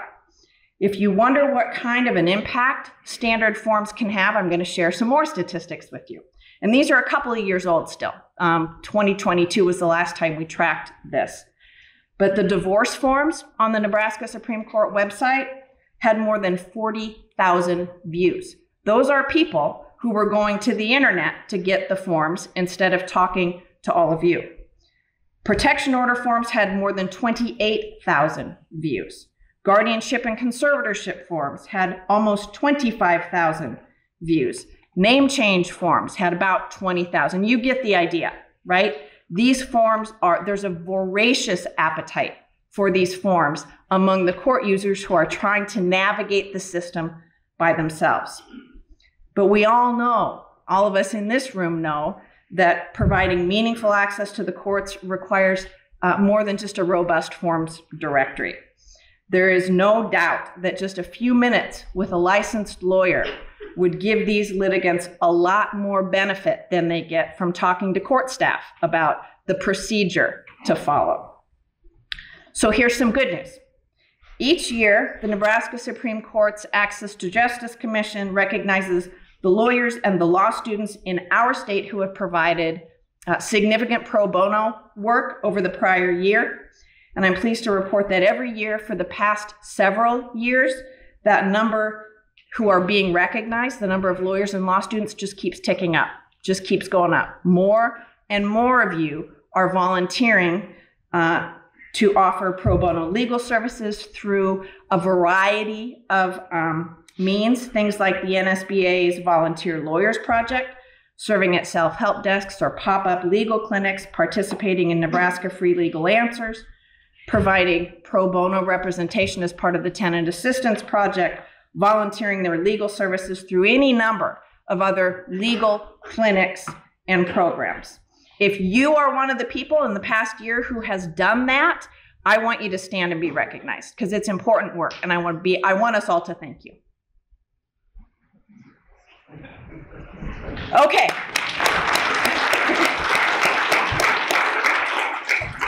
Thank you. I was a tiny bit worried it was going to be a bust, but thank you for that. And I want to mention one more thing. I said we've seen the number of volunteers, the number of lawyers offering pro bono services, we've seen that tick up.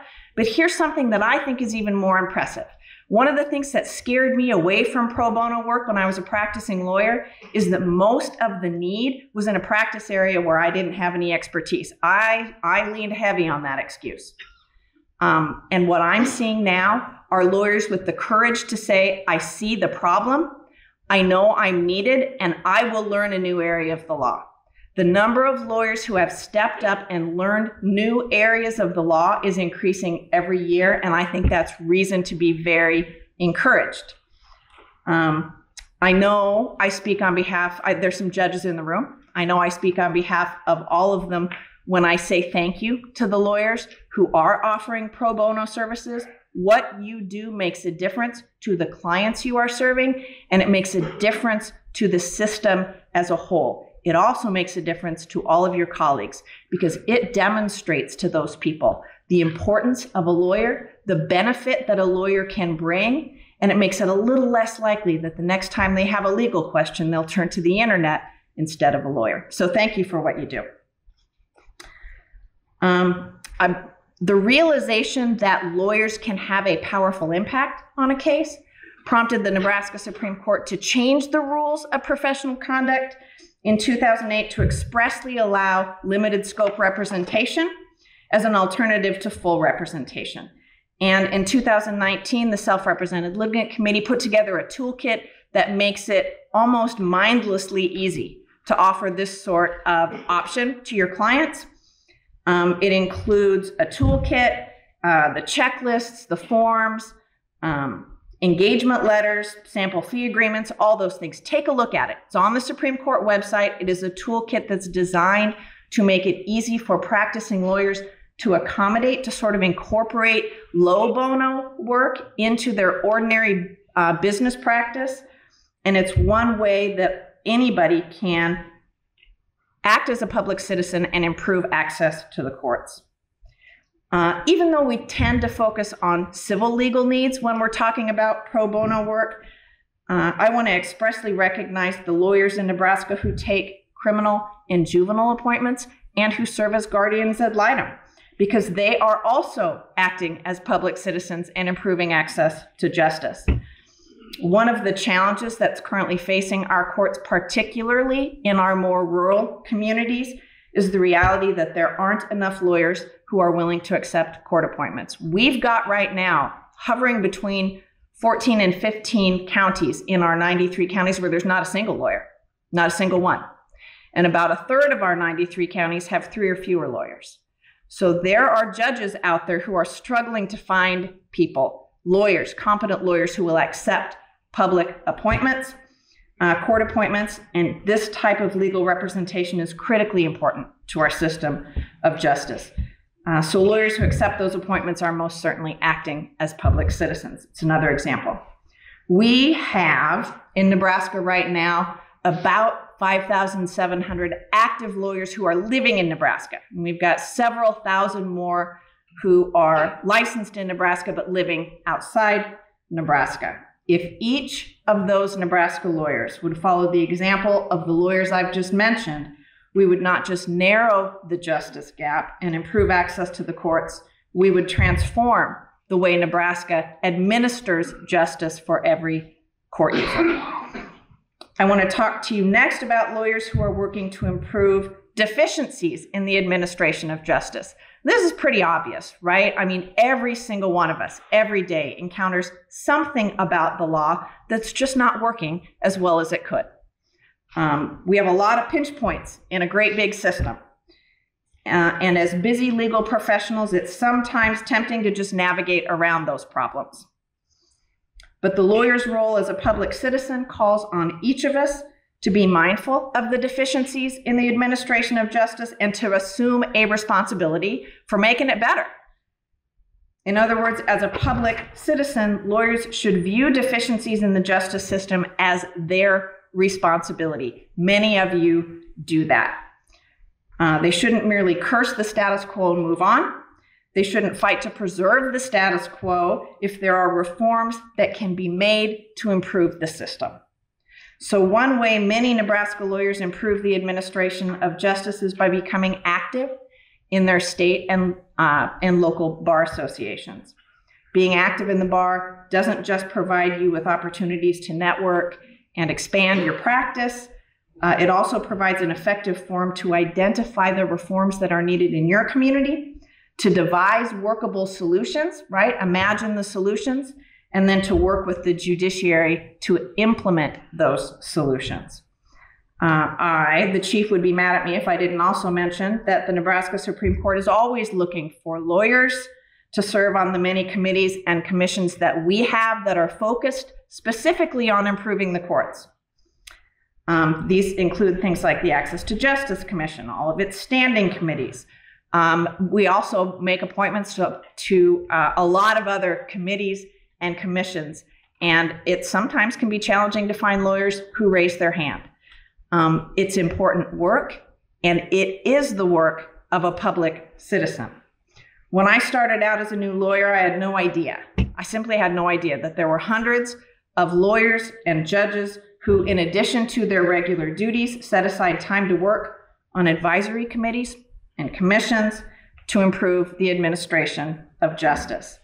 These committees cover every court level, every practice area, and although most of the work happens quietly, with very little fanfare, these committees have a profound impact on improving the administration of justice in Nebraska.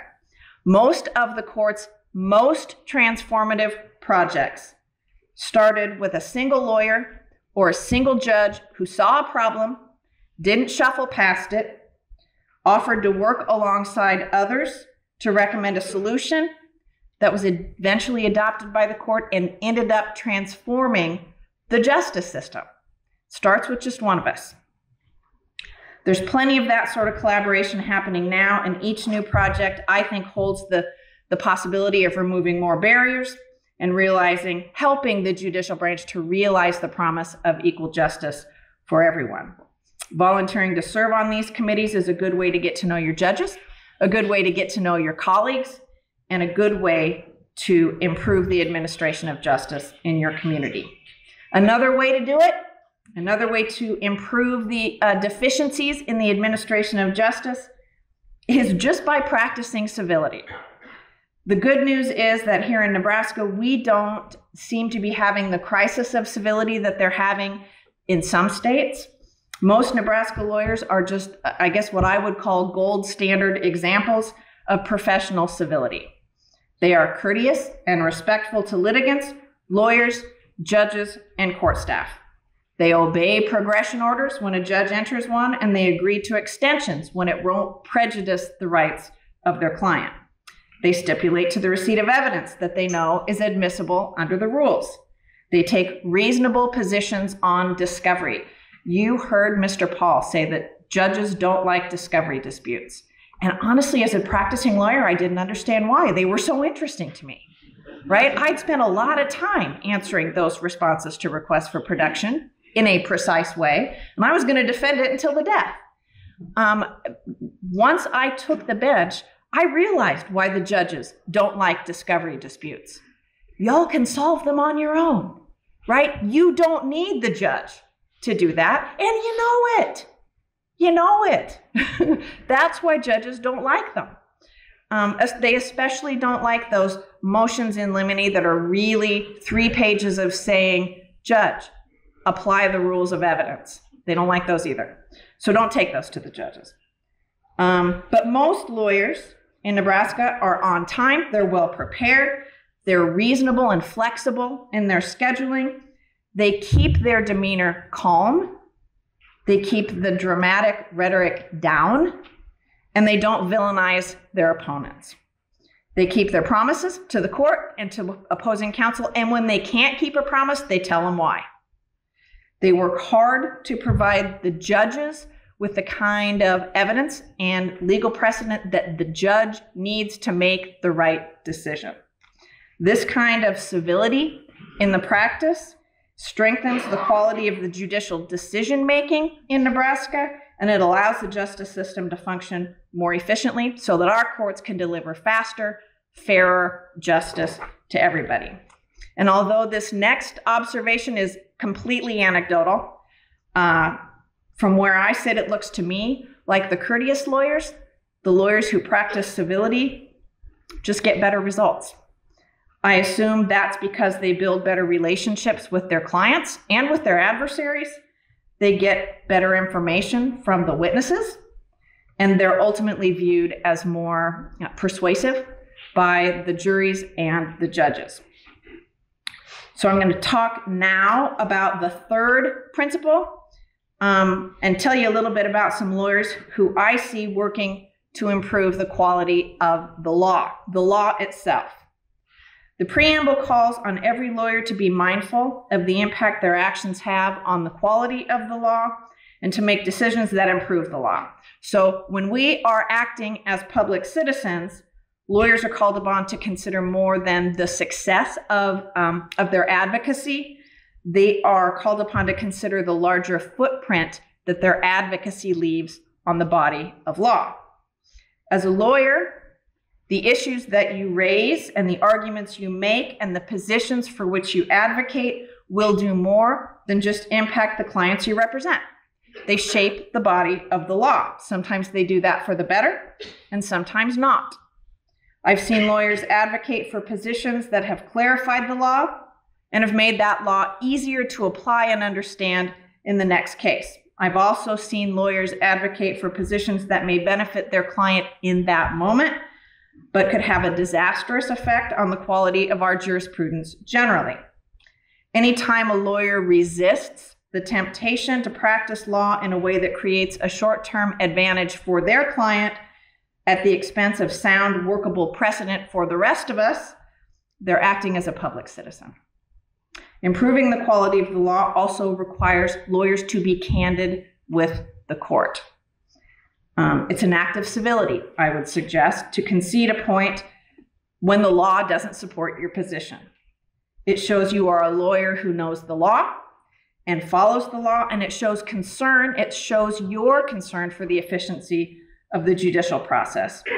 It also demonstrates respect for the judicial decision makers' time. Judges remember lawyers who wasted their time. Don't be one of those lawyers.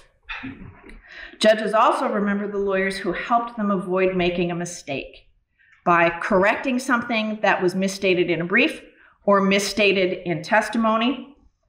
Judges need to be able to rely on what you say. So if you become aware of a misstatement, don't just stuff it down. Or if you become aware of an oversight in a pleading or a brief that you submit to the court, let the judge know about it. When you correct mistakes, you get a reputation for honesty, and you're viewed as a lawyer who wants to get it right and who wants to help the court get it right. It's also an act of civility to disclose legal authority that the court needs to avoid an erroneous decision. We all know this. We all learned this in law school. But the rules of professional conduct actually require lawyers to let the court know of legal authority that's directly adverse to their position if their opponent doesn't point it out. I have been the beneficiary of that kind of civility several times, and it not only helped me make the decision that the law required, it had a ripple effect on that lawyer's reputation because judges talk. And we know the lawyers who have earned a reputation for being candid and those who haven't. So improving the quality of the law also involves helping the public understand the law. The preamble reminds us that a lawyer should further the public's understanding of and confidence in the rule of law and the justice system because legal institutions in a constitutional democracy depend on popular participation and support to maintain their authority. Many Nebraska lawyers improve the public understanding of the courts just by engaging in public life in their community and showing others how the skill and advice of a lawyer can help manage risk and can improve outcomes. These lawyers serve on boards. They serve on charitable organizations. They speak to students about civics on Law Day and on any other day, on Career Day. They teach students about the proper role of the courts in our constitutional democracy, and they educate community leaders and legislators about the proper role of the courts. They also defend the independence and the independence of the judiciary if it is under attack. This sort of community engagement, and by that I mean engagement sort of beyond your client base, not only improves the public's general understanding of the law, it also helps ordinary citizens see that they too have a critical role to play in the proper administration of justice through things like jury service, through things like judicial selection and retention elections. So talk about the citizen's role in our justice system when you have the opportunity. And finally, see, we're almost to the end. How much time? How are we doing on time? You're good. I'm good. Last thing I'm going to do is tell you how much time you get. You got all day. No, that's what I'm talking about. You improve the administration of justice when you tell me how much time I have. You got to be candid with me. Okay, you're done then. Well, I've got just a smidge more. Okay. So this is the last of those 4 overarching principles. And this is lawyers working to improve the quality of legal services that we all provide, right? This is lifting the rest of us up by our bootstraps. The preamble reminds us that as a member of a learned profession, lawyers should cultivate knowledge of the law beyond its use for clients and employ that knowledge to reform the law and to strengthen legal education, right? So this calls upon each of us to do what we can to improve everybody's lawyering, not just our own lawyering. So here's how I see it play out over and over and over. A lawyer, as they progress in their career and they develop expertise in an area, they act as a public citizen if they look for ways to share that expertise with other lawyers so the whole profession is elevated.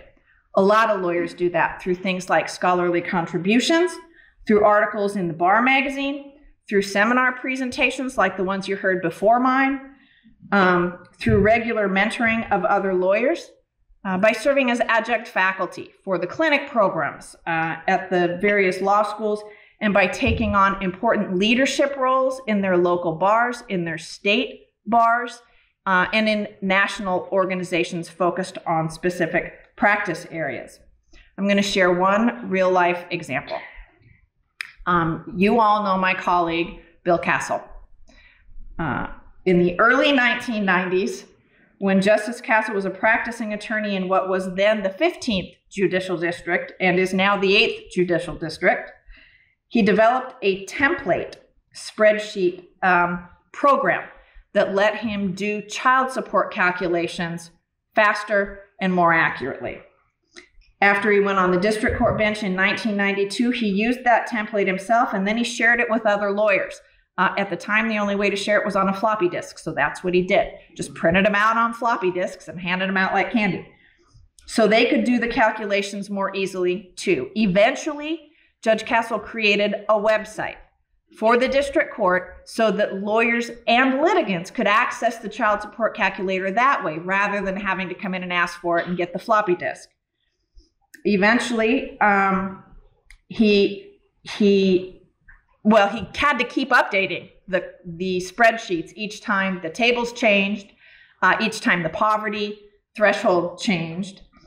And he personally updated those because he wanted everybody who had come to rely on them to be getting it right. He tells me that the formula at one point got so complicated, for several families, several kids, that the spreadsheet had 6 levels of logic, and it took up 6 feet of, remember that serrated, folded computer paper from the olden days? 6 feet is how long it took for that child support worksheet to print. And the good news is that these days we've got very efficient child support calculators available online for lawyers to use. And Judge Castle's prototype template from the 1990s is just a page in the history books. But his idea to develop a child support template and his willingness to share that template with other judges and other lawyers, with the entire practicing bar, that's a perfect example of being a public citizen. And we all know lawyers like this. Lawyers who figured out a way to do some legal task better or faster or smarter, and rather than keep that advantage for themselves and monetize it, they freely shared it with other lawyers so that everyone could serve their clients better. That's being a good public citizen.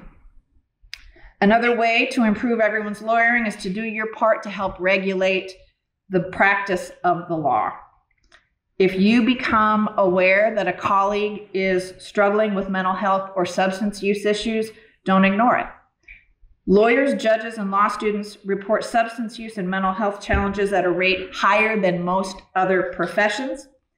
And the bar provides confidential help to everyone if they need it. The Nebraska Lawyers Assistance Project, it's also NLAP, is available 24 hours a day, 7 days a week, to offer completely confidential peer support, intervention, treatment referrals for Nebraska lawyers, judges, and law students who are affected by substance use disorders, by mental health issues, by depression, or anything else that might impair their ability to practice law.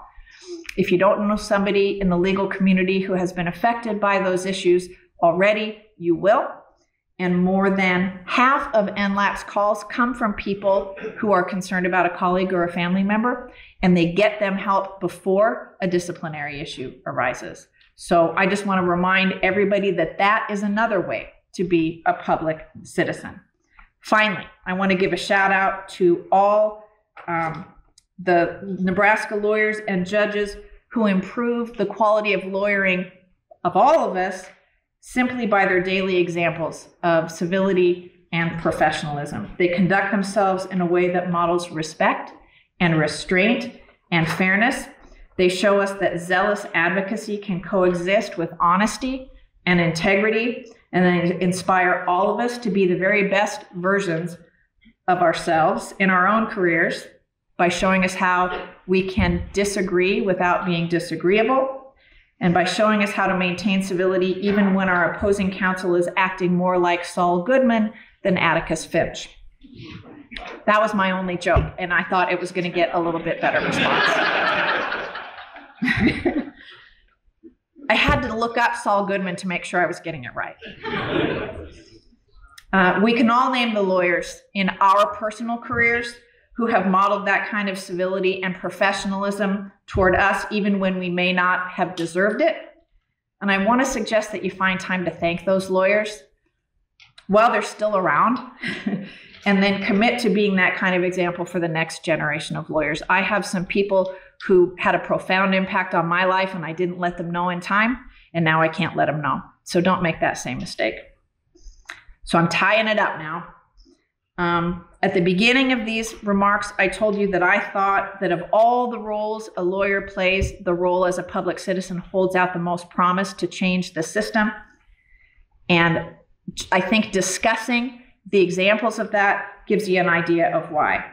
Lawyers have the education, the expertise, and the platform to help move our system of justice a little bit closer to the constitutional ideal of equal justice for all. And even though the legal system will keep functioning, whether or not lawyers neglect their roles as public citizens, the system will not function as well if you neglect it. When a lawyer focuses exclusively on their role as a zealous advocate and neglects their role as a public citizen, the quality of the entire system suffers for it. So as you leave the seminar today and head into your weekend, I'm going to ask that you take some time to reflect on your own responsibility for improving the quality of the law in Nebraska. Ask yourself, what are you doing to improve equal access? What deficiencies do you see? Which deficiencies did you see just this week and cursed? And what could you do to improve them? What are you doing to improve the clarity and the understandability of the law? And what can you do to elevate the quality and competency of all of us? I hope you found some inspiration from the lawyers who take time out of their professional lives to focus on improving the quality of justice in Nebraska.